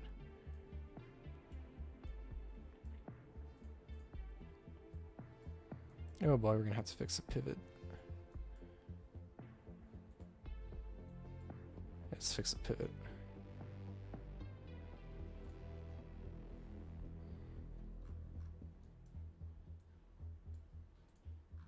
Okay.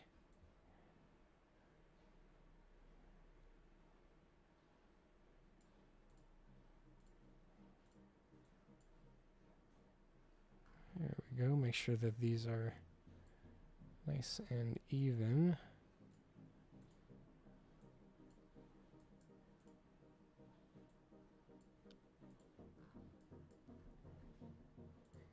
All right, there we go.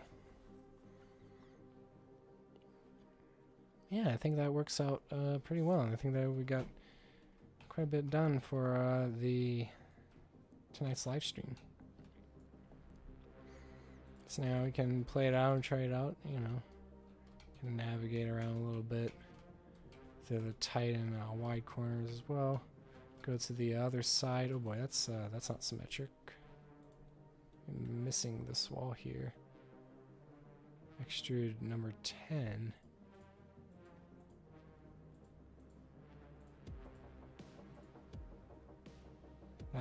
That's why. Okay. One thing we need to fix. We need to move this out to there. Alright, there we go. So now let's do a quick check here. Make sure that everything looks symmetrical. And okay, now it does. Save everything.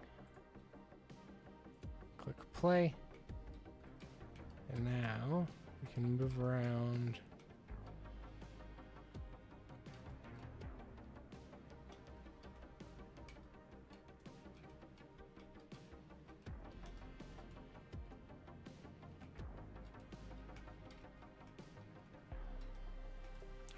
Alright, yeah, this is good. You know, I'm thinking, I think I like the level layout. I think, in terms of, sort of laser tag or something like that, we can probably do something a little more interesting.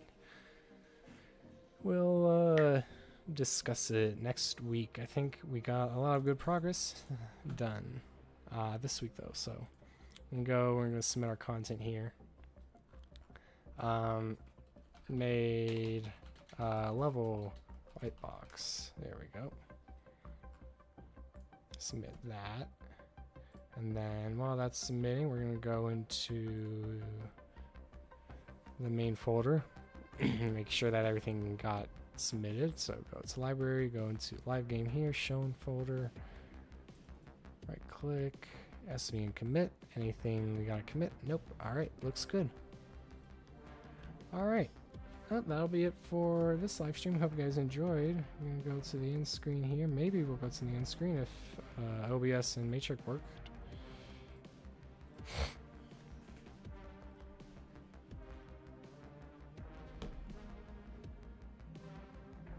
Hello?